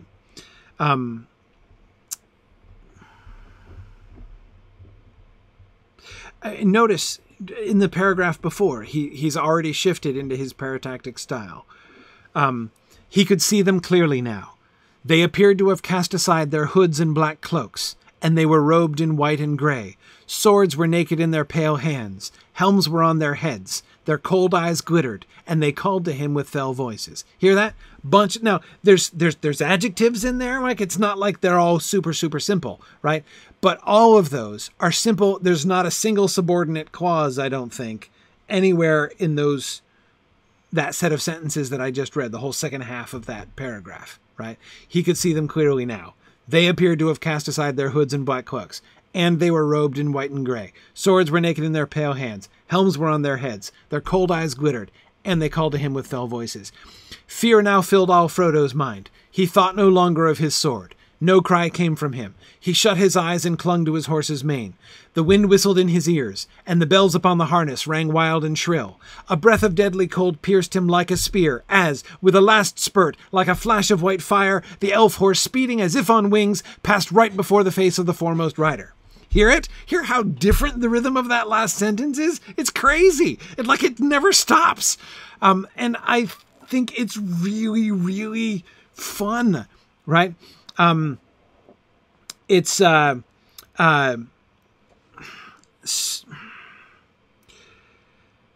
He draws out that last sentence, right? Just as they're going through to the, are they going to catch him, right? Or are they not going to catch him, right? And it's almost like as he's coming up, as they're almost colliding, right? As their two paths nearly intersect, right? Just barely don't intersect, as he goes right in front of the face of the rider who's coming in at an angle, right? Trying to cut him off. That moment dilates, right? Exactly. Tora Marthin. It's like a climactic slow-mo shot, right? And yeah, as several people are saying, it is like the commentary of a sporting match. That paratactic style, you will hear sportscasters do that too, right? Your color commentator might use a hypotactic structure should he choose to, but your play-by-play guy rarely will, right? Because he's got to do rapid-fire independent clauses to convey the action to you as you go along, right? But then that last sentence, right? That last sentence suddenly drags out. And I think it's, to me, Toramarthan, exactly like the slow motion, right? Time stops in that sentence. Because we've got the rhythm. We've got the pace, right? Fear now filled all Frodo's mind. He thought no longer of his sword. No cry came from him. He shut his eyes and clung to the horse's mane. The wind whistled in his ears, and the bells upon the harness rang wild and shrill. A breath of deadly cold pierced him like a spear, as, with a last spurt, like a flash of white fire, the elf horse, speeding as if on wings, passed right before the face of the foremost rider. Notice that it doesn't, though, although the rhythm doesn't totally change, but instead of the rhythms being independent clauses, the rhythms are like the similes. They're the chunks of the sentence, right? You could hear I'm doing about the same number of words, right? A breath of deadly cold pierced him like a spear, as with a last spurt, like a flash of white fire. The elf horse, speeding as if on wings, passed right before the face of the foremost rider, right? That fits, but they're not sentences. Right? It's like that one moment gets like 7 beats, right? In the rhythm of the galloping here. And Matt, it is also the moment when he's entering the river. This is not only the moment, this is the moment that, John, you were talking about the liminality of this scene, right? This is the crisis of liminality, right? This is the boundary. He is hitting the boundary. Both of the boundaries are colliding. Him with the river, the riders with him, right? So the Wraith world is literally closing around him and catching up with him, and he is crossing the ford, and this is the exact moment when it happens. And when it does, we get that expansion, right? This particular moment is dwelt on in this highly unusual way, which breaks the structure. Doesn't quite break the rhythm, as I said, which is pretty cool. Talk about having your cake and eating it too. How do you do that, right? How do you be like, on the same time, I'm going to do this, I'm going to totally change my approach to sentence structure here, but I'm going to keep it the same rhythm too, right? I mean, who can do that, right? That's amazing. So yeah. Anyway, so he does both. And what he does also, and Matt, I think you said this a couple minutes back, by stringing all of those similes together, right? Comparing all those different things to different things.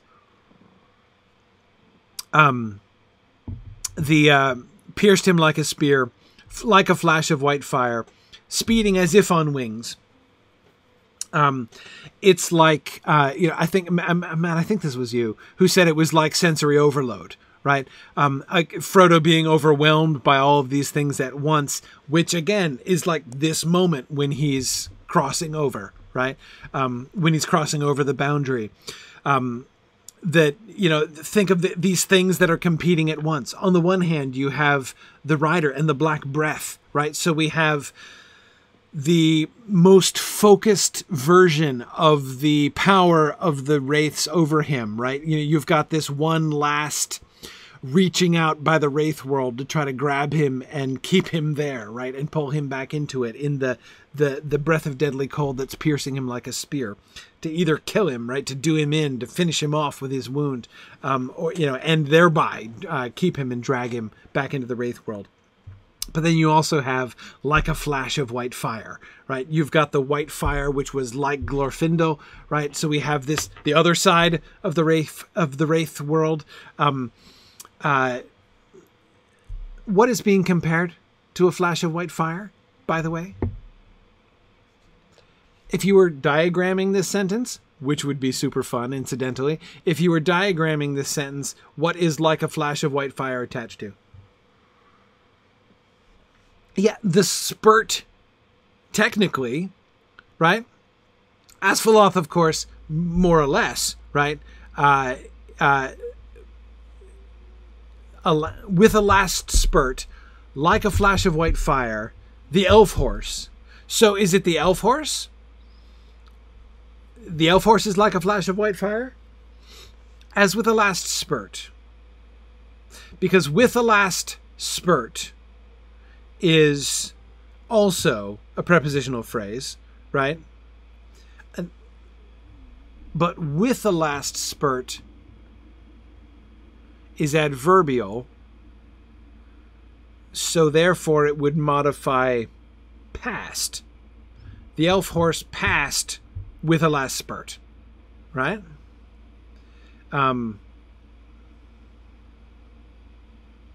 Like a flash of white fire, which is, that's actually an interesting question on its own. Is like a flash of white fire, is that an adjectival or an adverbial phrase? That is to say, is it modifying the horse? Is the horse like a flash of white fire? Or is the passing of the horse like a flash of white fire? See, exactly, it depends on what it modifies. So which one is it? Right? The horse is indeed white, and the whole flash of fire thing should remind us of the red flash of Frodo's sword, right? Which already, as I was arguing last time, I was connecting that with the kind of spiritual perception, like that, it looked red when he was wearing the ring, right? So, okay, so, and I mean, comparing Asphalloth, the horse himself, right, to Whitefire seems perfectly sensible, right?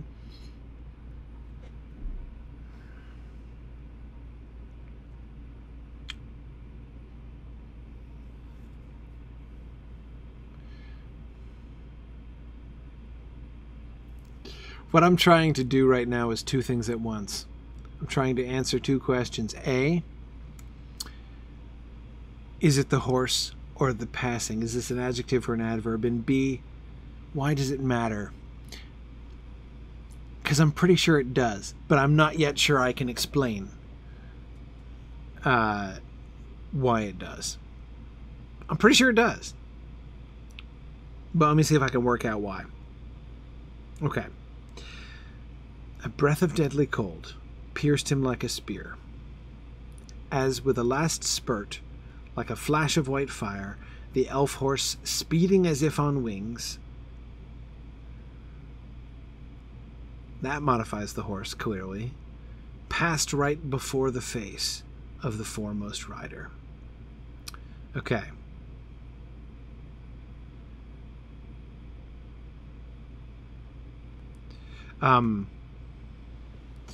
Yeah.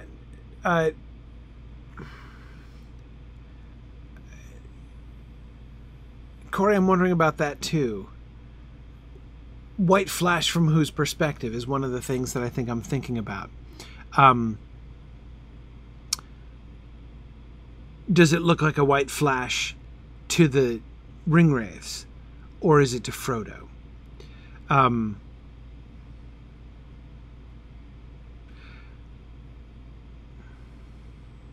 I'm leaning towards that like a flash of white fire is adverbial, modifying the passing.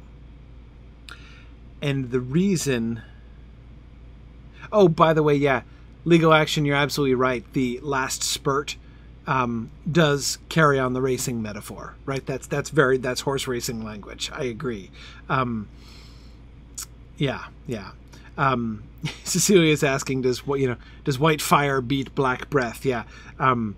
White fire beats cold spear, right? Two of those metaphors, or two of those similes rather, are in fact of different things, but they're not just of different things, they're of competing things, right? Absolutely.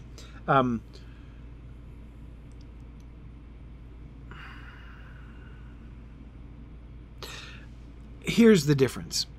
I think I've put my finger on why I think it matters, whether it's an adjectival or adverbial phrase. The reason it matters to me is that if it's adjectival, it is more superficial. That is, it describes the horse.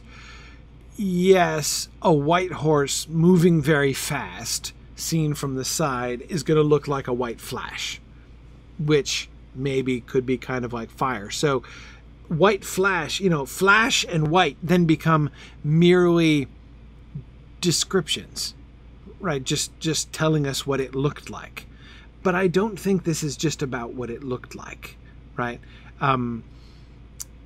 I think there's more to it than this, especially since, again, like the flash of white fire is reminding me of the red flash, right, from Frodo's sword. That is to say, I have the sense that this simile is conveying, it is not just a random comparison for color to tell us what the horse looked like at this moment. I think that, again, something spiritual is being conveyed here, right? So, again, just as something spiritual is being conveyed with the red flash from Frodo's sword when he drew it, right? So, again, if it's merely a description of the horse, it seems to me less significant. Sure, grammatically, literally, of course, it can't be both. It can be both. What I'm saying is I don't think it's just a description of what one would see there, right? It's not a physical description. It's a spiritual description, and that, as with a last spurt, the passing right before the, remember, with a last spurt is modifying is modifying past as well, right? So I'm trying to articulate what I'm trying to get at here. Well, okay, no, first I'm trying to figure out what I'm trying to get at here, but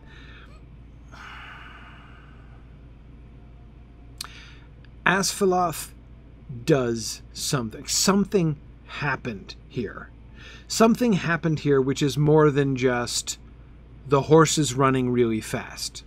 Something is happening here more than merely this fast horse, which was already running really fast, dug deep and started running even faster in that moment. I mean, that is happening. I'm not questioning that basic fact. What I'm saying is that's not enough, right? I don't think that does not strike me as an adequate description for what's happening here.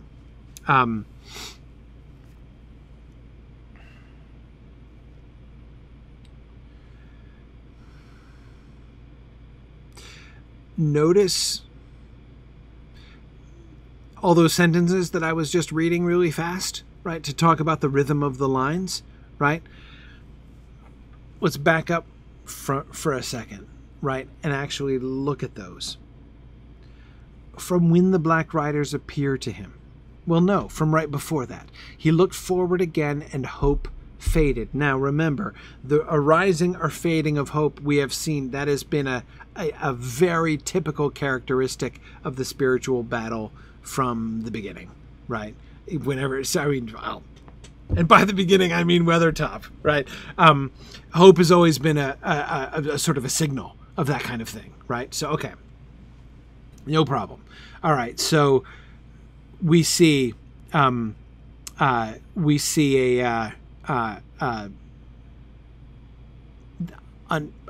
sort of a blanket indicator, right? That he is under attack again, right? His hope is going down. There seemed no chance of reaching the ford before he was cut off by the others that had lain in ambush, right? Frodo sees the angles, right, and is like, we're not making it. They're going to get there first, right? And then what immediately happens, that's when we get the description of the Black Riders. That's when he's seeing them clearly. And of course that's significant because he's seeing them, right? But more than that, again, the very description of them is like itself a reflection of that spiritual attack on Frodo. This is what he's fixated on here, right?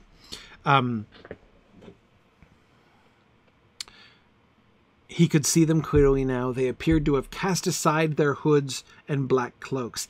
They're uncloaking themselves, right? It's not just that he can see underneath their cloaks now, which was the case in the Dell under Weathertop. They have thrown back their cloaks. Why have they done that? Right? They are reviewing themselves. They are putting forth their power. And they were robed in white and gray. Swords were naked in their pale hands. Are they real swords? No. Like, are Merry and Pippin in any danger of being run through by these swords? Probably not. They're probably insubstantial, like the wraiths themselves are insubstantial. But that doesn't mean that the swords are not, in this sense, real. Right? Would Frodo be run through if one of them stabbed him with these swords right now? I wonder. Right? Perhaps so. But in any case, at the very least, these swords are, again, like expressions of the will and power of the riders, right? Of the Nazgul. Swords were naked in their pale hands like their uncloaked persons. Helms were on their heads.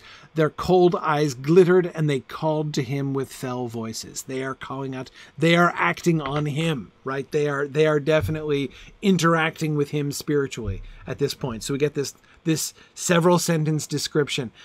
Not, again, it was just not just a physical description, not just about their appearance, right? And look what happened. And now, meanwhile, what's happening to Frodo, right? While this is all happening, fear now filled all Frodo's mind, right? He's going under, right? He's crossing the boundary. He thought no longer of his sword. The defiance, the resistance is gone. No cry came from him. He's not shouting back in defiance anymore. So we get 3 quick sentences, all 3 of which repeat, hope faded, right? No cry came from him. He shut his eyes and clung to the horse's mane. That's at least kind of a good sign. And a reminder, what is the one thing he has? What is the only thing connecting him with the world of light? The horse, right? The elf horse of Glorfindel is his last connection to the way, not just, again, literally from a locomotive standpoint, his only hope of physically getting across the ford. It is also like his lifeline to light and hope and all of the good things, right? So he's clinging to the horse's mane. The wind whistled in his ears, and the bells upon the harness rang wild and shrill.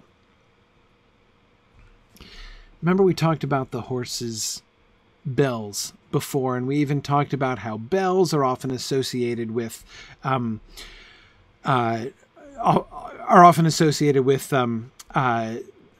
like as being hostile to evil creatures, and to devils, and of course, and to wicked fairies as well.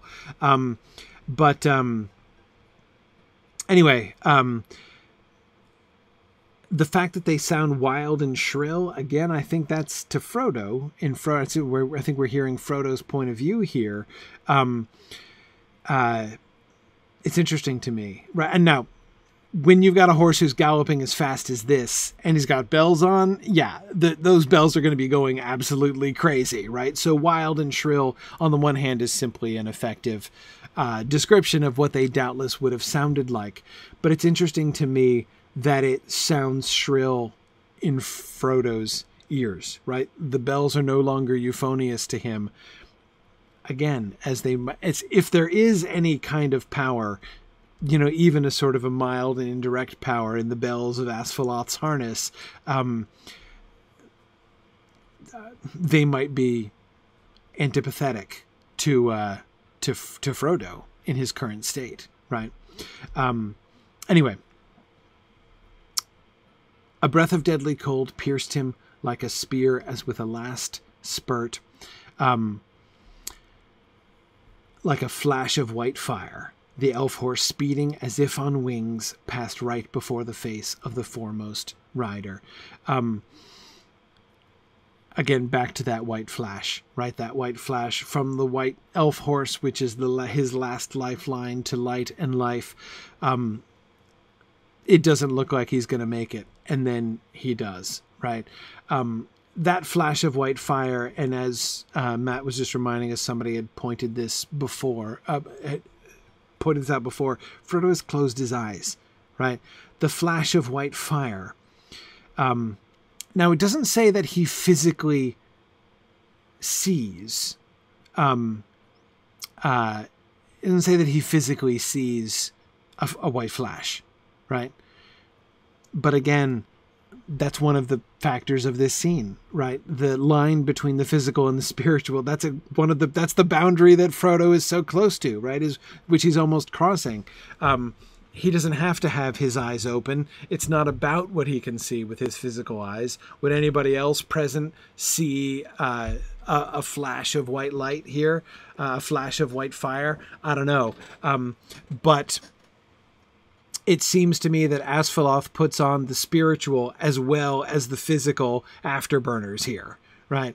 And that white fire does seem to be, and especially I come back to, and again, this is what several of you were already pointing to, the uncoincidental correspondence between the cold spear and the white fire, right? As if the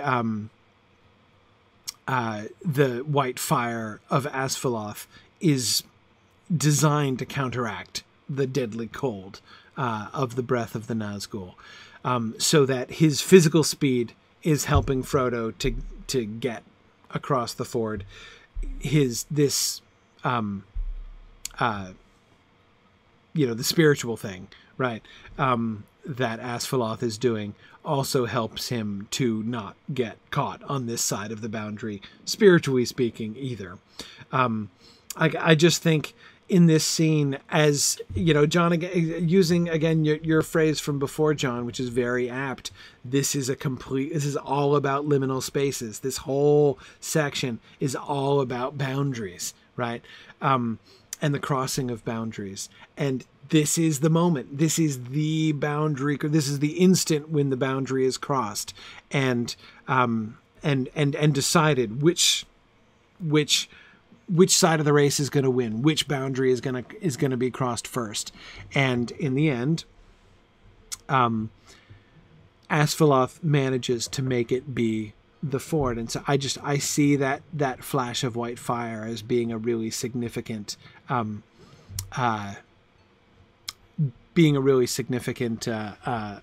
spiritual moment there.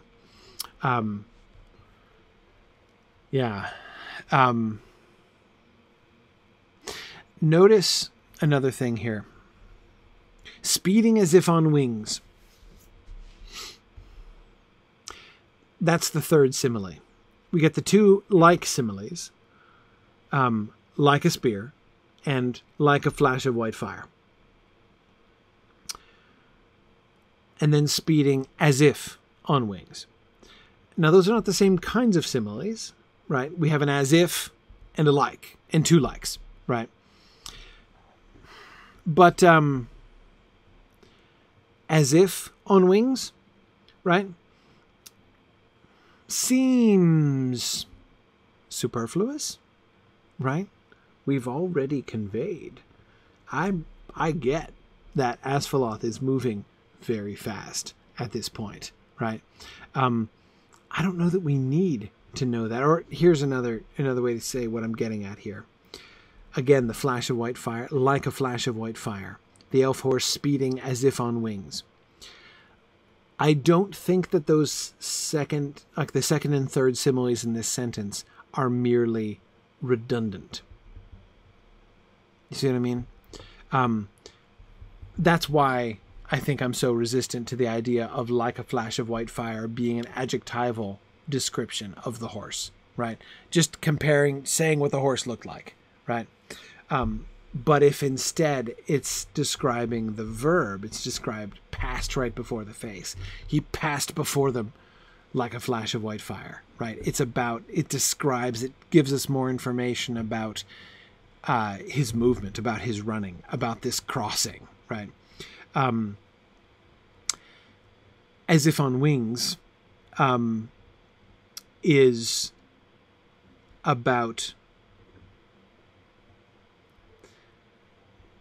his speed, right? That's conveying how fast he's going, which again suggests to me that like a flash of white fire is not designed primarily to tell us how fast he's going. Besides which, fire Have you ever used that as a speed metaphor in your life? You ever been tempted to use that? I mean, maybe if you talk about something spreading really fast, you'll talk about spreading as fast as a wildfire. Maybe, right? But rarely do you say, like, it moved as fast as fire, right? Like, that's, how fast was it? It was fast like fire. I'm not saying it's impossible to use that simile, but see, flash, that's different though. A flash is different from fire. Yeah.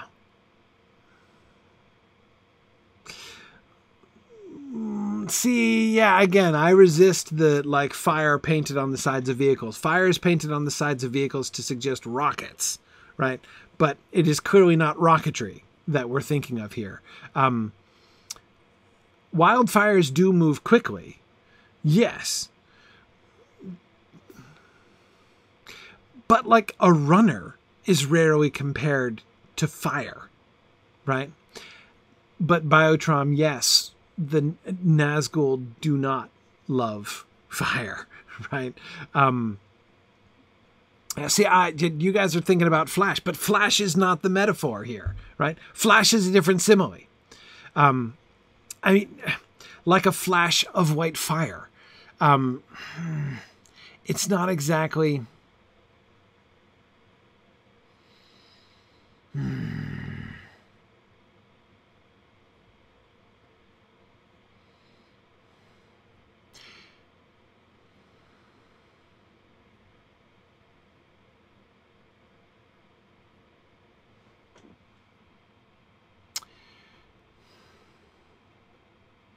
Yes.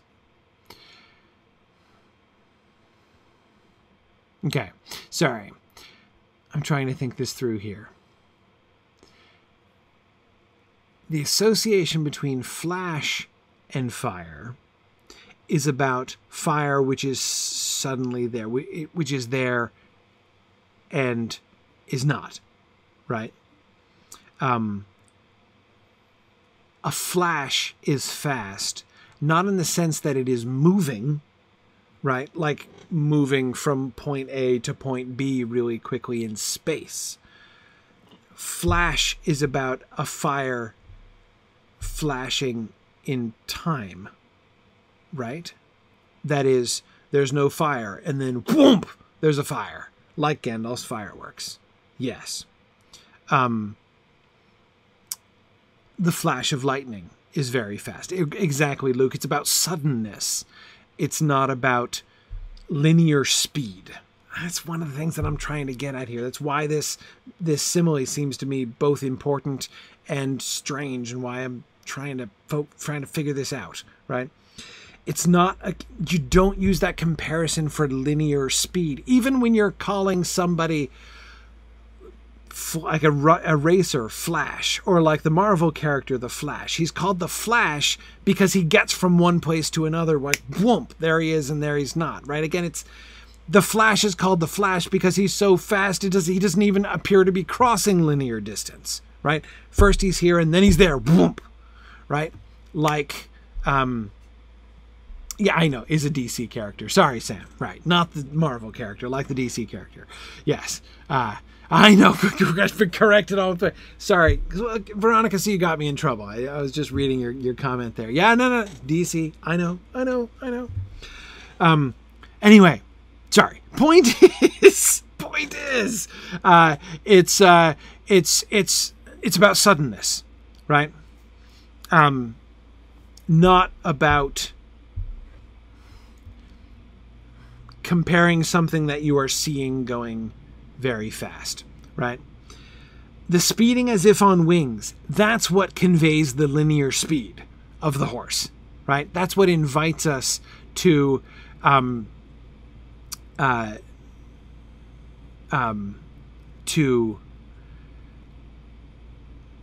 imagine how fast Asphiloth is running at this moment. The spurt of his passing, right? The passing before the face of the rider is what is like a flash of white fire.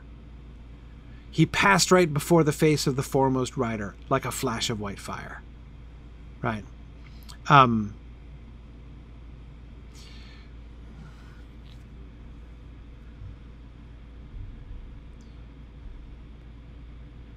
Yeah, so Brian says, so why is it relevant that it all happened in an instant? Brian, to me, I think I would say because this is the instant, right? This has been about the crossing of boundaries. This has been a race to the boundaries, or as somebody, forget who it was, the boundaries are racing towards Frodo. It's almost like Frodo is standing still and the boundaries are racing to him, right? Yeah.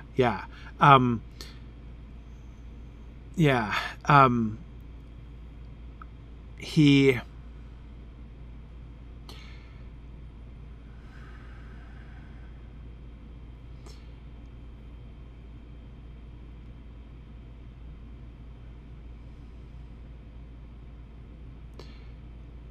Yes, because it's not only the verb.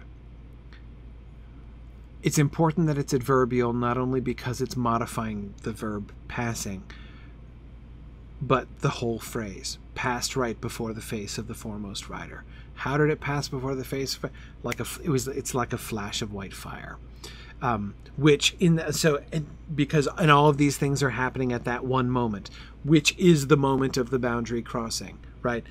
The deadly cold piercing him like a spear, the flash of white fire from the horse, those two things coming together into conflict as he's passing, as the horse is passing right before the face of the foremost rider. The face of the foremost rider, of course, recalling the faces of the riders described in the previous paragraph, recalling, therefore, their power, their terror, right? The might that the riders themselves are putting forth as they are calling to Frodo with their fell voices and trying, again, this is that other boundary, right?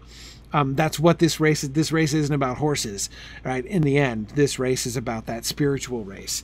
And their faces and their breath, right? And that cold spear, that is the one side, right? And the flash of white fire, notice it's the only thing, right? In the middle of this sentence, this long, weird, important sentence begins and ends with the riders, right? With the faces of the riders, the breath of deadly cold and the face of the foremost rider, right?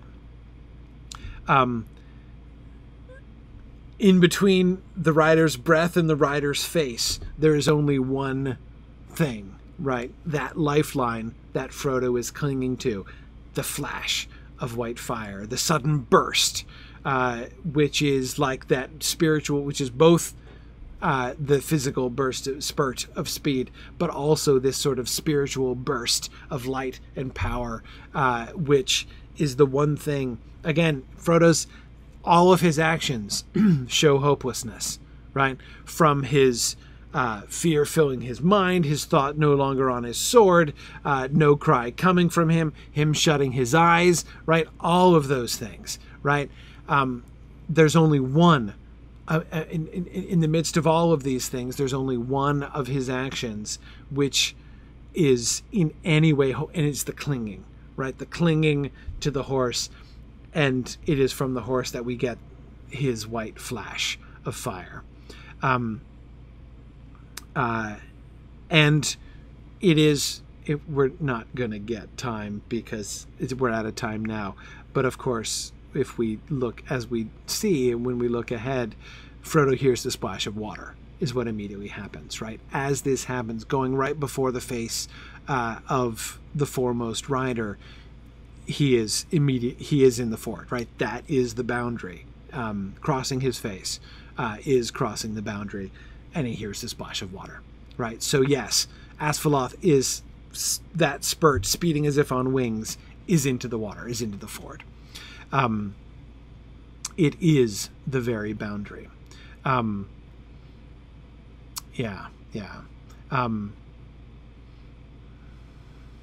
Yeah, interesting. Arden Cran is, thinking about the sort of light at the end of the tunnel thing, from near-death experiences. It's almost like that, right? I mean, it's like it is the last hope.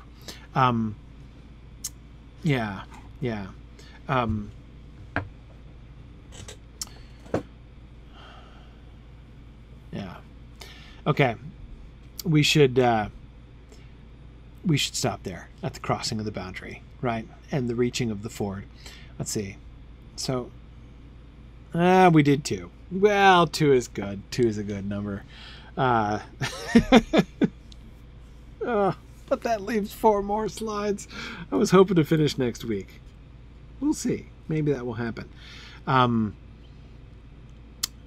Yeah, I'm actually really hoping to finish next week because I won't be here in 2 weeks. Yeah,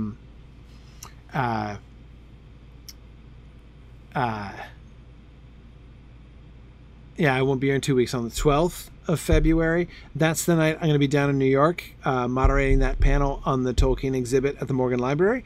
So I'll be in New York in 2 weeks. So won't be able to have class in 2 weeks. I was kind of hoping to finish book 1 before we got there.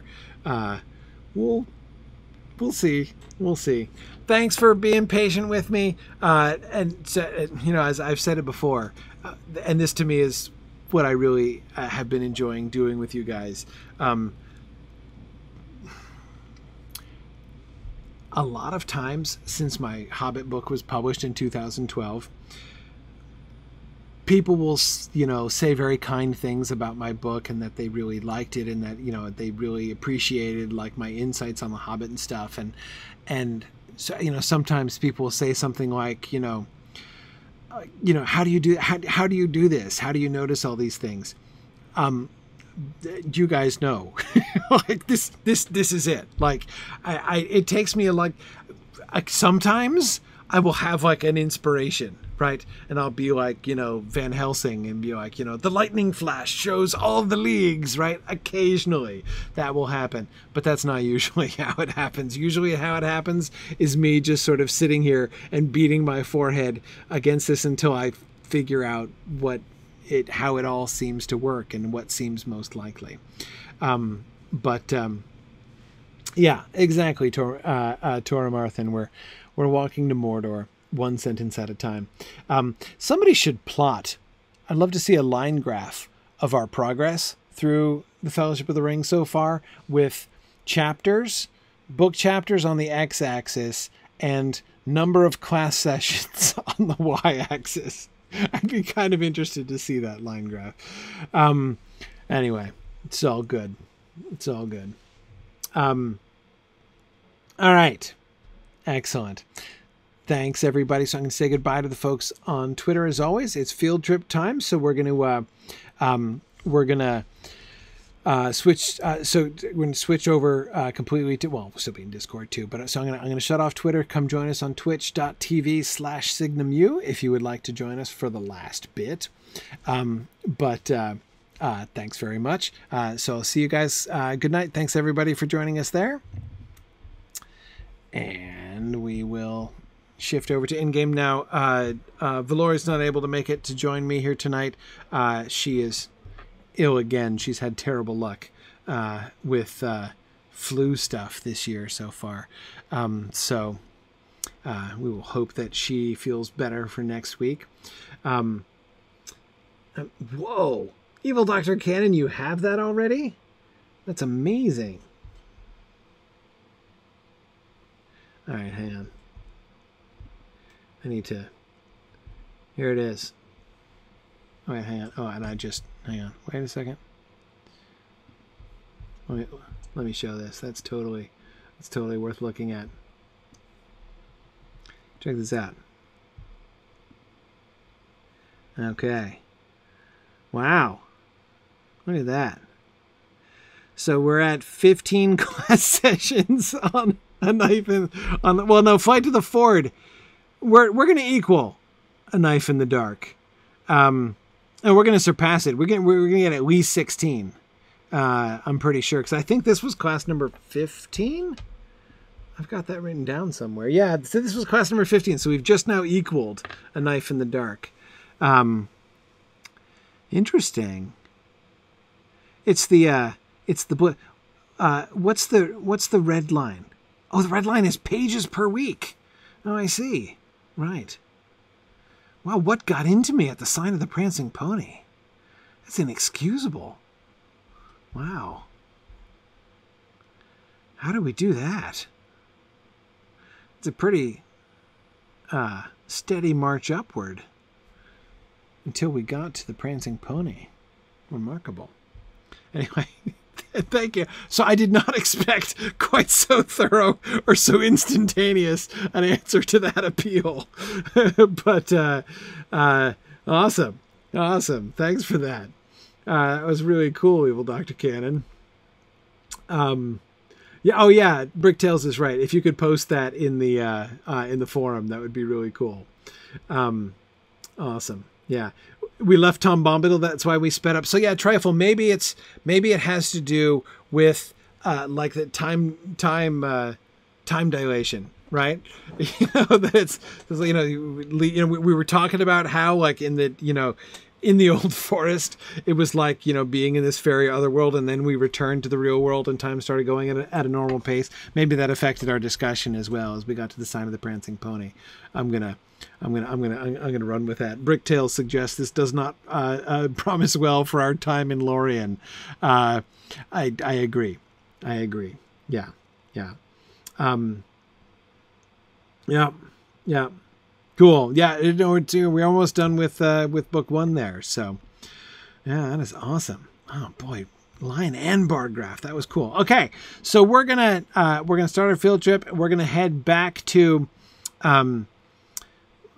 Trollshaws, of course. I want to go back to Giant Valley here today, which is where we ended last week, and go back because something was occurring to me today. So, all right, so let's head off. As we've been doing before, we will go by way of Ostgaruth until that fine day when we actually get to Rivendell and descend into the Valley of Elrond, and then we will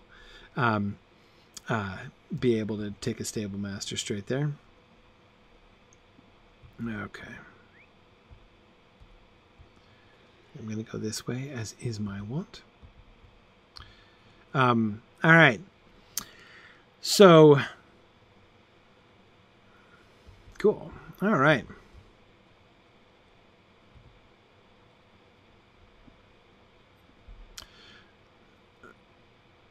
Yeah, Trifle. Well, time speeds up in Lorien. It depends on your point of view, right? Yeah. Well, anyway.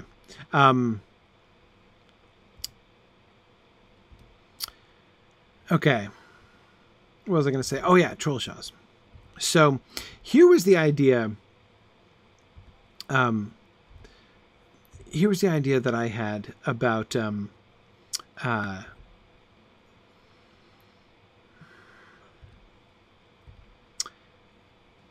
Giant Valley. So I was pondering Giant Valley and the Trollshaws. On the one hand, Giant Valley seems like the most obviously non-lore based section of the Trollshaws, right?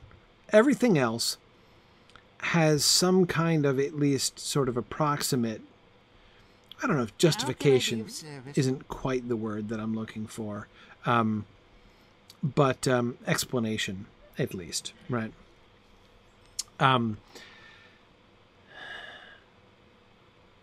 You can see what they're extrapolating from. And we've been looking at this in terms of the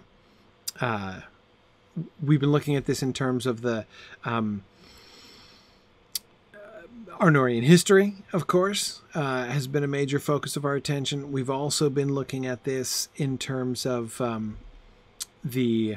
What do you need? Okay, no, I'm not traveling here. Tempted, though I kind of am. Right.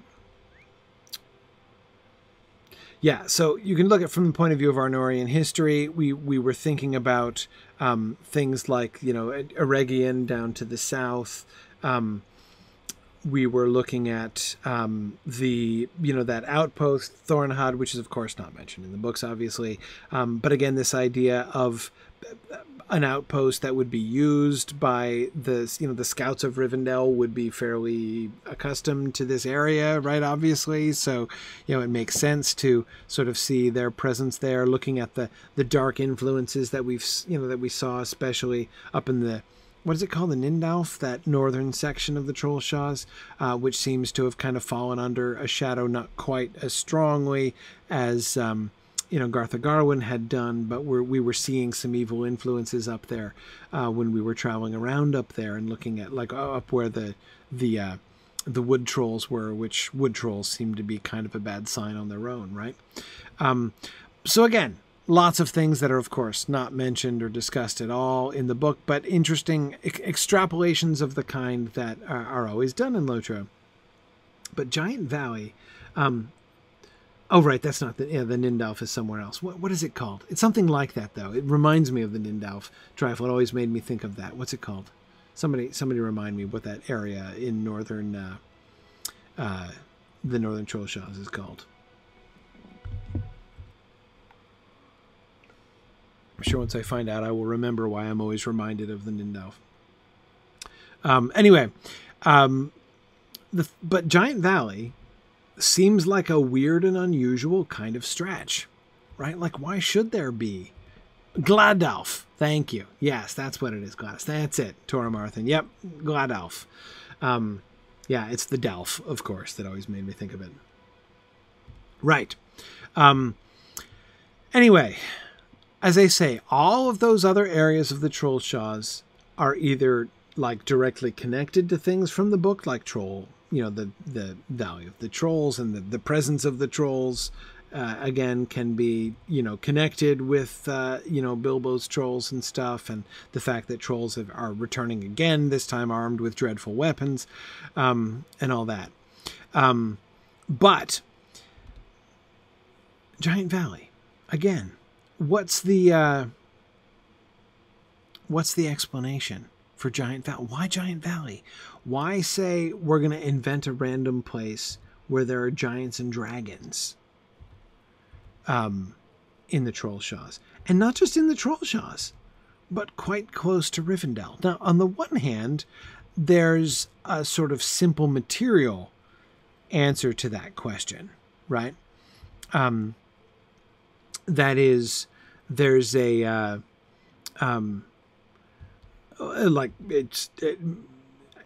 by material answer, I mean, well, it's near Rivendell because it's up in the mountains, like Rivendell is up in the mountains, right? And I'm gonna miss the path again because of these stupid bushes. So because it's giants, right? And we know giants live in the mountains, and that, of course, is that makes sense, right? It makes sense because it's in the book, right? There are giants in the mountains, right? Well, it's in The Hobbit anyway, so they work with that in the game, which seems to me totally fair. So okay, I can see that, but it still, to me, doesn't. There's a difference between the giants who are roaming around up in the passes of the mountains, up in the misty mountains behind Rivendell, and the fact that we see a hidden valley with giants and dragons in it, right up near Rivendell. Now, Matthew, I absolutely agree that giants and dragons are cool. And I'm not saying that you need a larger justification than that to build a valley full of them in a game. Well, no, but I am saying that, actually, because that's a kind of thing that the Lotro developers very rarely do. Very rarely do they just plop in something because it would be like random and cool. There is almost always an in-world explanation of it, right? And even when, as is, the case in such a large percentage of Lotro, by necessity, right, by definition. Oops, I just changed myself to walking, which I don't want to do. Anyway, so not only, there's usually something somewhere in the text, even if it's only indirect or metaphorical, which at least implies or suggests something that would, you know, back it up. Something that they're running with from the text.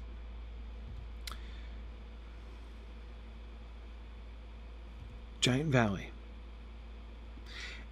I can make that kind of argument for everything in the Troll Shaws, except for Giant Valley.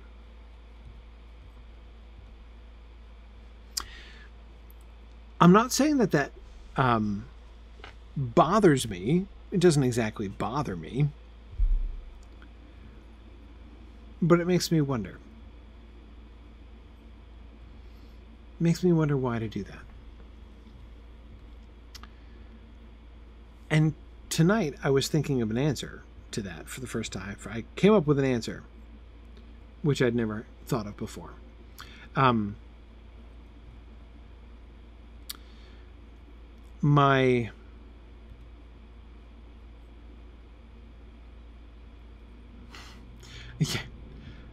Pokemojo, you're right. I could just slow travel to Rivendell and then stop at Giant Valley, I suppose. I hadn't thought of that. But anyway, here we are to the ford. Yeah, see, we can't really reenact things at the ford in-game because of the scale thing, right? I mean, where were the Black Riders hiding? Like up here? They were on the left, right? Is this where they were? Up here? Now entering High Moor? Really? Okay. So, like, is this where the Black Riders were hiding? The four? Right? And so they were like, yeah, we're riding down towards the ford and intercepting Asphalth. But where was he? Like, up here. So, yeah, it just, like, it doesn't really work. You can't really... It's hard to do that whole liminal thing because the distances matter, right?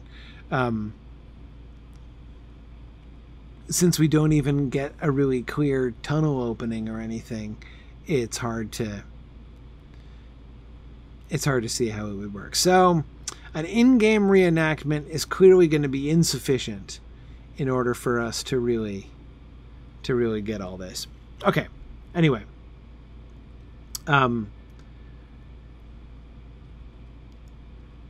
Let's go on to Giant Valley. So here's my Giant Valley idea.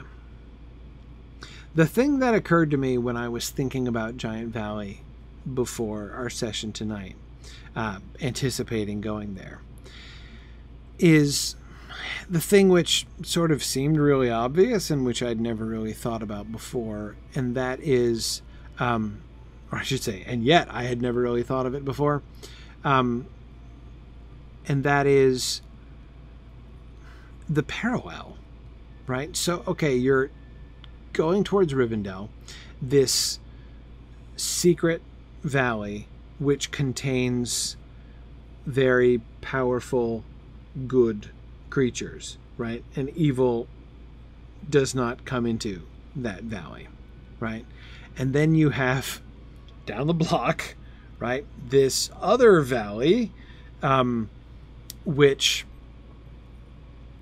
is also a secret valley, which is kind of hard to find, especially now that they put all these bushes in the way. Remember last week I rode right past the opening to Giant Valley and didn't even notice that I'd done that. Anyway,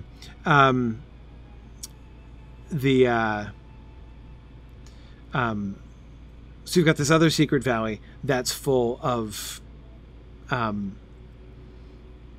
evil things, right? Full of dragons and giants.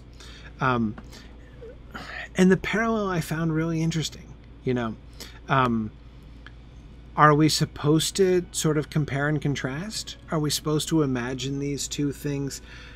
The parallel seems to me like an invitation, right? So I'm keen to take up the invitation here. Okay, there's that means... Okay, that the entrance to Giant Valley is going to be right up around the corner here somewhere. Or I'm not going to see it. There it is. Okay. Yeah, I missed it in the bushes last time. Okay. So now we come over the lip here and we look down into Giant Valley. And wow, there's like no... Somebody kill all the dragons? Okay, there's one. An enraged mountain drake. Hi there, enraged mountain drake. You look relatively calm. Now you're a little angrier. Okay. And then we've got these worms. What kind of worms are these? Rock worms, crawling rock worms. And then we've got the giants as well. Where are the giants? And we've got the, oh, there's this ant over here, yeah. Yeah. Yeah, oh, he's a quest figure, but he's an ant who has some difficulties. Okay. So we come down into this valley. We see, I don't know, we're not seeing any giants, mostly dragons here at first. But dragons. Why dragons? Right? So are dragons and giants evil, Mudmore asks. Sort of. Right? Sort of. Dragons? Yes. Definitely. And that's what we see first.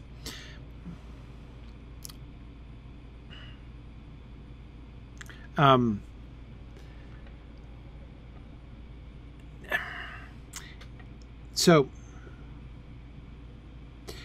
here's one of the other things that strikes me about the kind of parallel here. Oh, wait, I forgot. There's a giant with some architecture up here.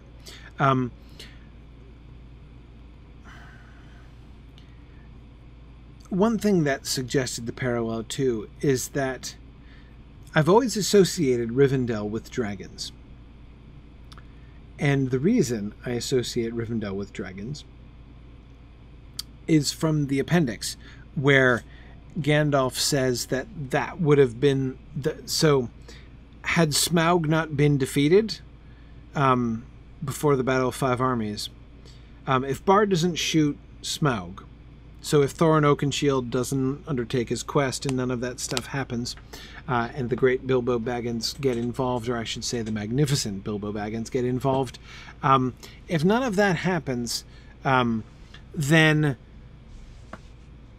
Remember, Gandalf explains what's going to happen, right? And what's going to happen is the dragon is going to be used as, like, Sauron's right hand, and specifically fire and death in Rivendell is what he was planning, right? There might have been no queen in Gondor, he says. Rivendell was at least one, if not the primary target of Smaug, and that, of course, itself is kind of like a fulfillment, right? Remember that we are invited to sort of connect Rivendell and Gondolin, right? As it's in Rivendell that the blades are revealed to be blades from Gondolin, and you know, we first really kind of hear about Gondolin and Bilbo's memories of Gondolin in Rivendell and The Hobbit. And that's even before, of course, you know, we eventually go on to learn that Glorfindel was like, you know, we've got the Glorfindel connection with Gondolin, obviously, strengthening it much more clearly, and absolutely trifle the whole Hidden Valley thing, you know, secret stronghold, and not only secret stronghold, but like secret refuge, right? Which is, again, very Gondolin, right? And the enemy doesn't know exactly where it is and all that.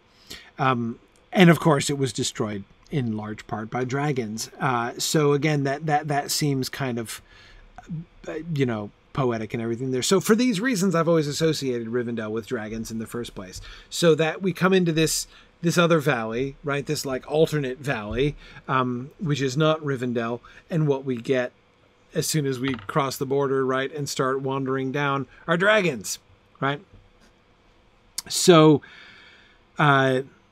that seems to me to kind of set the tone, right? This is the evil valley. Evil does not come there into Rivendell. Well, no, apparently because it's living down the block here in this valley. The alternate, the un-Rivendell here, right? Now, I will concede, Brunir, that there is at least one. There seems to exist some giants who are more or less decent, according to Gandalf, right? So giants need not necessarily be evil. Even, of course, the giants that they meet who are chucking boulders around are not necessarily evil giants, right? So, you know, yeah, we can't really rule that out, that there could be good giants. Okay. I'm looking at our giant's house here.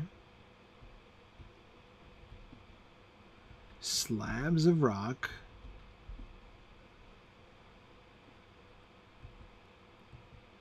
Are these stones cut?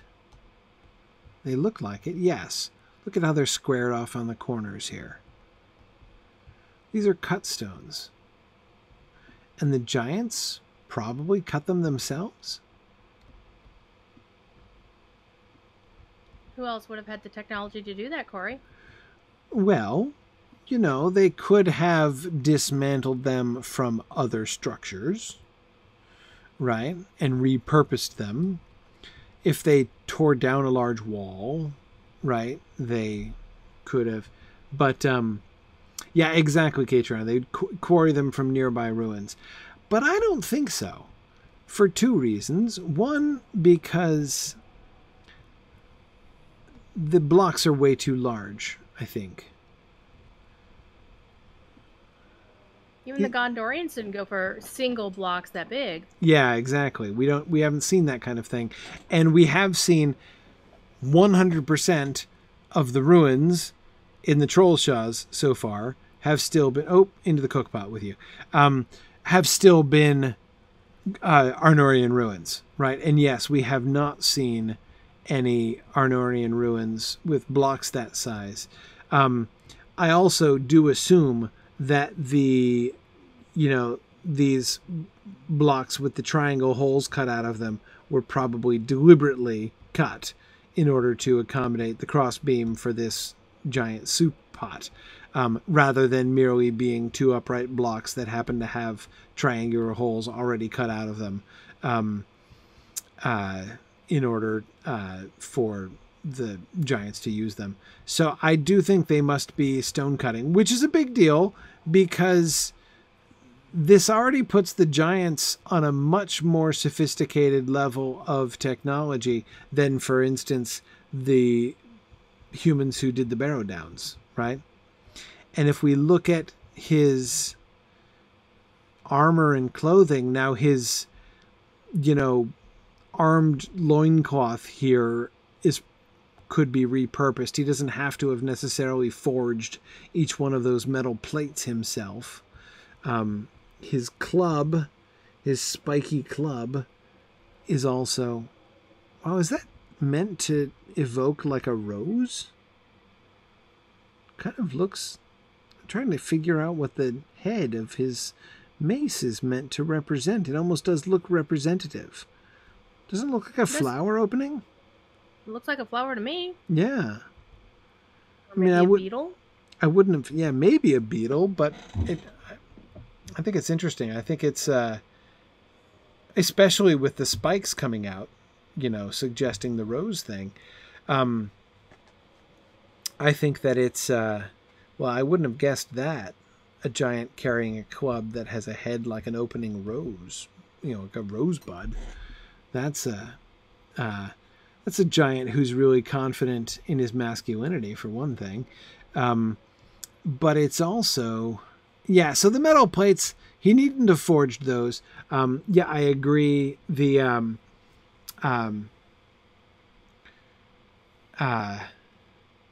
that they could have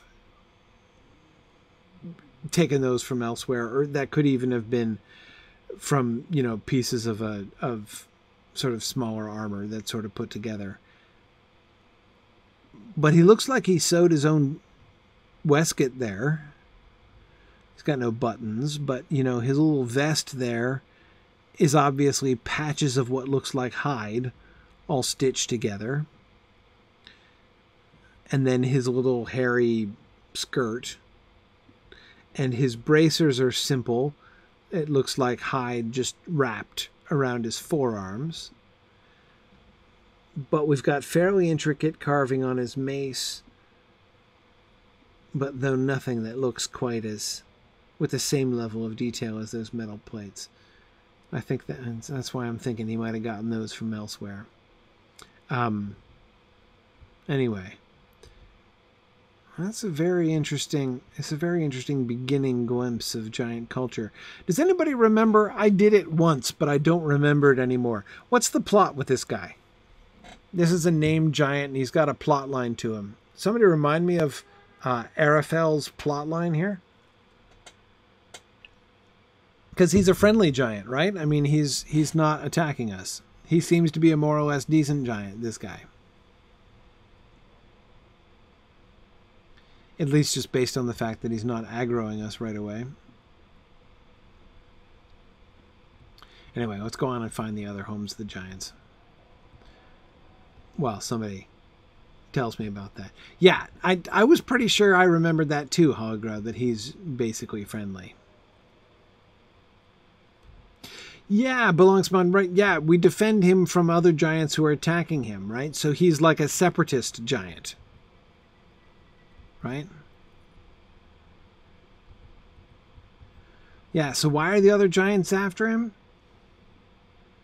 The other giants are after him because he's a nonconformist giant? He's an elf friend? Yeah, I seem to recall that he was listed as an elf friend. Yeah. So, yeah, he was definitely not well loved by his own kind. Oh, hang on a second. This is the road to Eregion, right? Yes, it is. Yes, it is. Yeah, of course. Every time I come through, I ride through here actually trying to go to Eregion, I can never find that particular cave opening or, canyon. I always go down the wrong canyon and end up in the place with all of the crafting resources. But now here trying to find the giant city, I instead go down the path. Okay. Need to go further down this way. Follow the white horse, please. Yeah. Yeah. No, I remember where it is. It's, like I said, it's just about the matter of going down the wrong canyon. So you have very similar clothing, except you're wearing little leggings. Whoa, went right through your leggings there. I was trying to figure the consistency of his leggings, but I think they're hide. They're not mail, are they? I think it's yeah, they're patched. Within... Yeah, they've got stitching, right? Yeah. Yeah, he's got knee patches. Okay, so probably. Yeah, Frumius Bujum is thinking that the other giants are just bullying him for carrying a mace shaped like a giant flower. Yeah, I mean, maybe they're just, questioning his lifestyle choices or, his manners of personal expression. And of course, the giants pick up boulders and throw them because, they're giants, and that's what they do in The Hobbit. Now, here we have, this looks like, okay, so this could be one of two things, right? This could either be a partially constructed giantish building with giant cut stones, as we talked about before, or this could be the ruins of another building from which the giants are quarrying the stone that they're using in their buildings, right? That is the mystery I'm trying to figure out. Can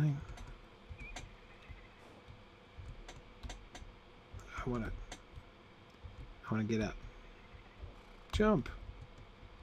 I can't jump. Won't let me. Darn it. Want to buy detached camera still. Yes, I do want the detached camera. I'm trying to look down over the valley. Well, the trees are obstructing my view anyway. Never mind. Okay. Well, we'll just ride down into the valley then. Okay. So we're riding down into the valley. Those are the waterfalls over there. I'm looking down. I can't see anything because of the trees. Okay. Bridges. I'm seeing scraps of walls. What's the story with these scraps of walls? Is this a wall that used to be there and is there no longer, or is this a wall which was only half-heartedly built and then abandoned? The irregularity of the wall does not strike me as a ruin. this looks more like a half-built wall. Hang on, I can't even see where I'm going. Help. Okay. Messing around with my camera angle so much I can't even... Okay, right. Here's a good angle on it. All right. So this strikes me as a half-built, or not even half, a partially built wall, rather than... I have an answer. Huh? You have an answer? I found a hammer and a chisel. Did you find I a hammer did. and chisel? Okay. So the reason I'm thinking this is not a ruin is that this, because of the way the breaks are by layer here, right? And it's not broken off like we usually see the Arnorian ruins broken off. We're seeing the clean edges of the partially laid stone. Kind of like we're seeing attached to this other giant structure. See, this looks like a giantish house that was going to be a 2-story house, right? They built the bottom story, and then they started building the top story up there, which we can't really see. I'm backing up until I'm probably going to fall off a cliff. There it is. I can just see it, right? So they started to build the top story, and then they were like, nah, whatever. Let's just stop. Right? And let's instead stack some more of our giant blocks in other places. Yeah, see the clean edges here? This is not something that collapsed. This is something that just didn't get finished. Where's your hammer and chisel? Come find a whole bunch of people. You found it. Oh yeah, I found you. Where? Oh, right there. Yeah. Aha. Very bad chisel if it's made out of wood. That's not going to cut any kind of It's like a stone. wedge, right? Yeah. Yeah. Mm-hmm. Yeah, so a hammer and a wedge. Okay. Clearly giantish tools, obviously. Right. Okay. Okay. So, and the wedge is very interesting, right? Because the wedge suggests this is not something that is... Because you could argue, the presence of tools doesn't absolutely prove that they're shaping the stone themselves. It could mean that they're like using the tools to beat these old ruins apart and take the stone away. But again, like, look at this little gap. We almost never see this kind of step-like thing in an Arnorian ruin. It just doesn't look like a ruin. I mean, if there's one thing we know, it's ruins, right? We've seen lots and lots and lots of ruins, and none of them have looked like this. And notice also that this stone block that you guys are standing on is not the same shape as the other stone blocks. Like if we look at these blocks here and we look at the blocks that this little partial wall is made of, right? These are smaller. These are smaller than these big blocks. So the hammer and wedge suggests they're going to try to cut off a chunk of this larger rock in order to make one of these blocks that they can then continue, right? Yeah. Yeah, I think that I think it's pretty clear that the giants are in fact cutting the stone here. Okay. Whoa. Oh, come on. Stupid Windows. Okay. I would also venture, I mean, personally, there's no decoration, no ornamentation. Yes. This is pure function. Pure function. Yeah, and the giants are pretty much the only culture in-game that does this. You mean not decorate things? Yeah, I mean, it's just rock. There's no designs, no art to it. Nothing to make it look pretty, and giants are pretty much the only ones to do it that way. Yeah, who you're like this pot, for instance, is completely functional, completely non-pretty, as you say. What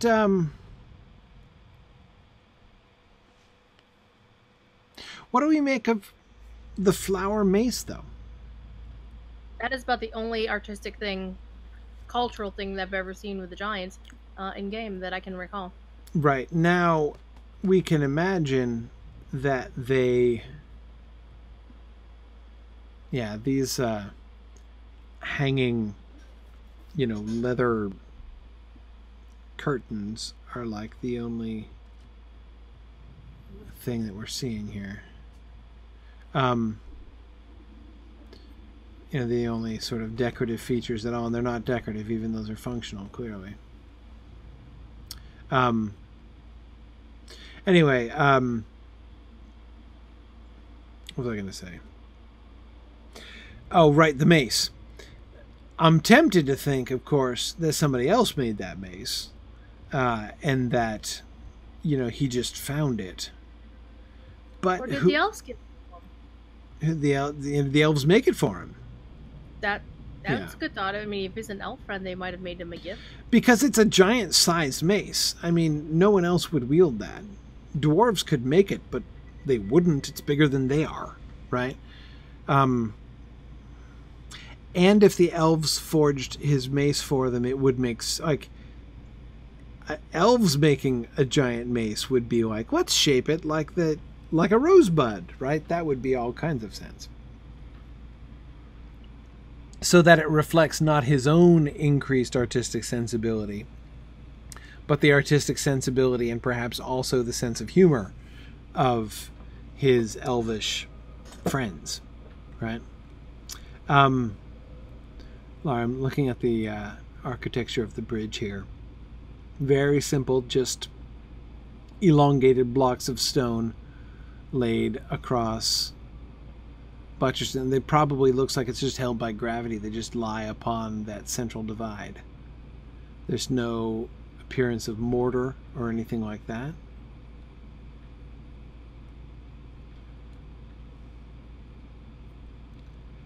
And we don't get any statues or shrines. Are these, and again, remind me because I don't remember. It's been so long since I've done these quests in here. Are the giants in here affiliated with anything?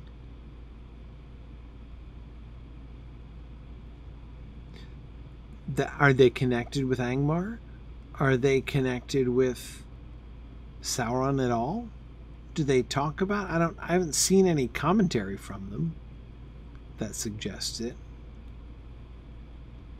Oh, I just saw related quest. I just saw one of these standing stones, which I thought was like a standing stone, which would itself be decorative and interesting, but no, it's just another cookpot. Yeah, so shelters and cookpots and random walls. Emma Thorne says they're independent, and I'm inclined to agree. I don't recall there being any reference to them being anything but independent. And generally, Angmar is kind of big on making sure their minions or allies have some sort of, the symbolism of yes. The Angmar and logos and whatnot. You got to have the patches on the uniform. Exactly right. Yeah. No, they're fairly brand conscious in Angmar. I agree. Yeah, look how poorly laid the ceiling is, right? How uneven are the rocks? Uneven in both directions. It would not keep the rain out. No. No, it would not. Yeah, so the stones are cut squarely, but they're not laid evenly. Even, as I say, even the functionality is sort of limited, like the bridges, right? I mean, those look like I mean, they're solid enough because they're very heavy stone, but again, they're just kind of like balancing on there. And oh, hey, look at this! Mr. Giant Head Smasher's got a mace just like that, though. Uh-oh, not unique. He's not unique. Ah, interesting. So he is just like that other guy. This isn't the boss, though, is it? The boss is near. Is the boss up? Is there further up? No, this is the furthest up layer. Is that guy the boss with the mace?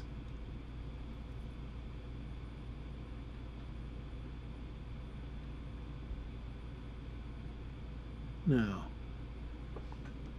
Which one's? Isn't there a leader?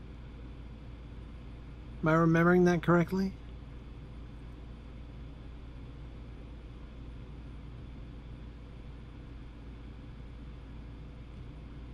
Or is this guy like not the head smasher, but like the head smasher? I was pretty sure there was a giant chieftain or something. I wanted to find him. I thought the leader was up there too. I was expecting to find him there, but I don't see him unless he's the head smasher with the mace.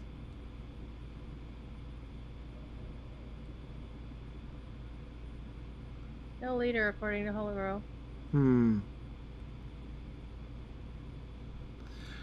No, I just remember winding my way up here on a quest, which was sending me specifically to these dudes up here.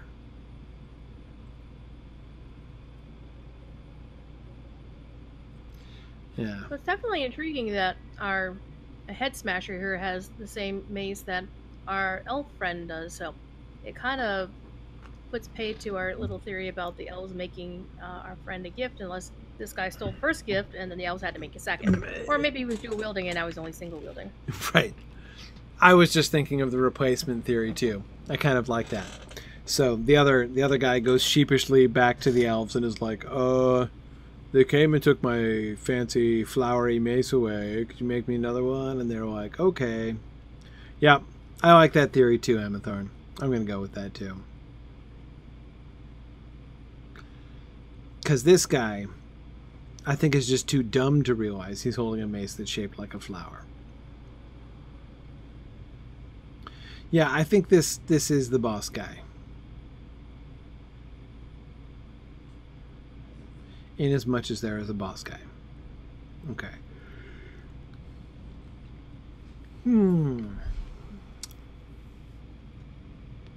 What is this structure?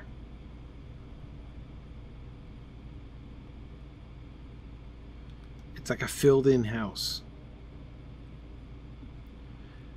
It's like a house with no ceiling, no walls, and no floor. Or one wall, I guess. Could it be a tomb? That's what I was wondering with that door-like area. At first I thought maybe it might be some kind of, like, throne recess or something, but there's no... Maybe you stand here. Maybe they were copying the secret door, only they can't make doors that are invisible like the dwarves. Right. Yeah, who knows? Maybe. Yeah, see, Frumius, I was thinking the same thing. It's like being a department head, right? You know, there's a bunch of smashers, but this guy's the head smasher. Yeah. Is a prefect head smasher? Is a what? A prefect smasher? Right, a prefect smasher, sure, yeah. Exactly. Yeah.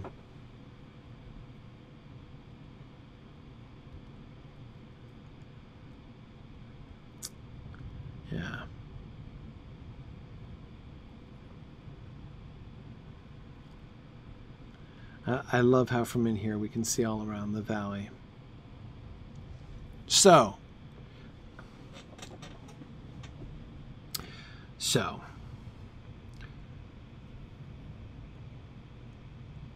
the alternative valley, right? Full of evil giants and one more or less decent giant and dragons. The things which don't come to Rivendell, right? So we have like the Rivendell and the anti-Rivendell here. Even the, thinking Druid's Fire of the contrast, implicit in what you were suggesting about the non-decorative elements, right, of the giants here, how they don't make anything pretty, which of course, as we will see, is largely different from what we find in Rivendell. It's a very anti-elvish sort of point of view. Yeah. Yeah, the most decorative thing on them is their clothes, and that's fairly plain. Right. And mostly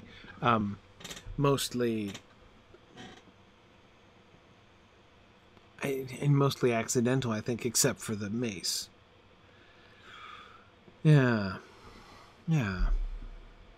Interesting. it's just an interesting move.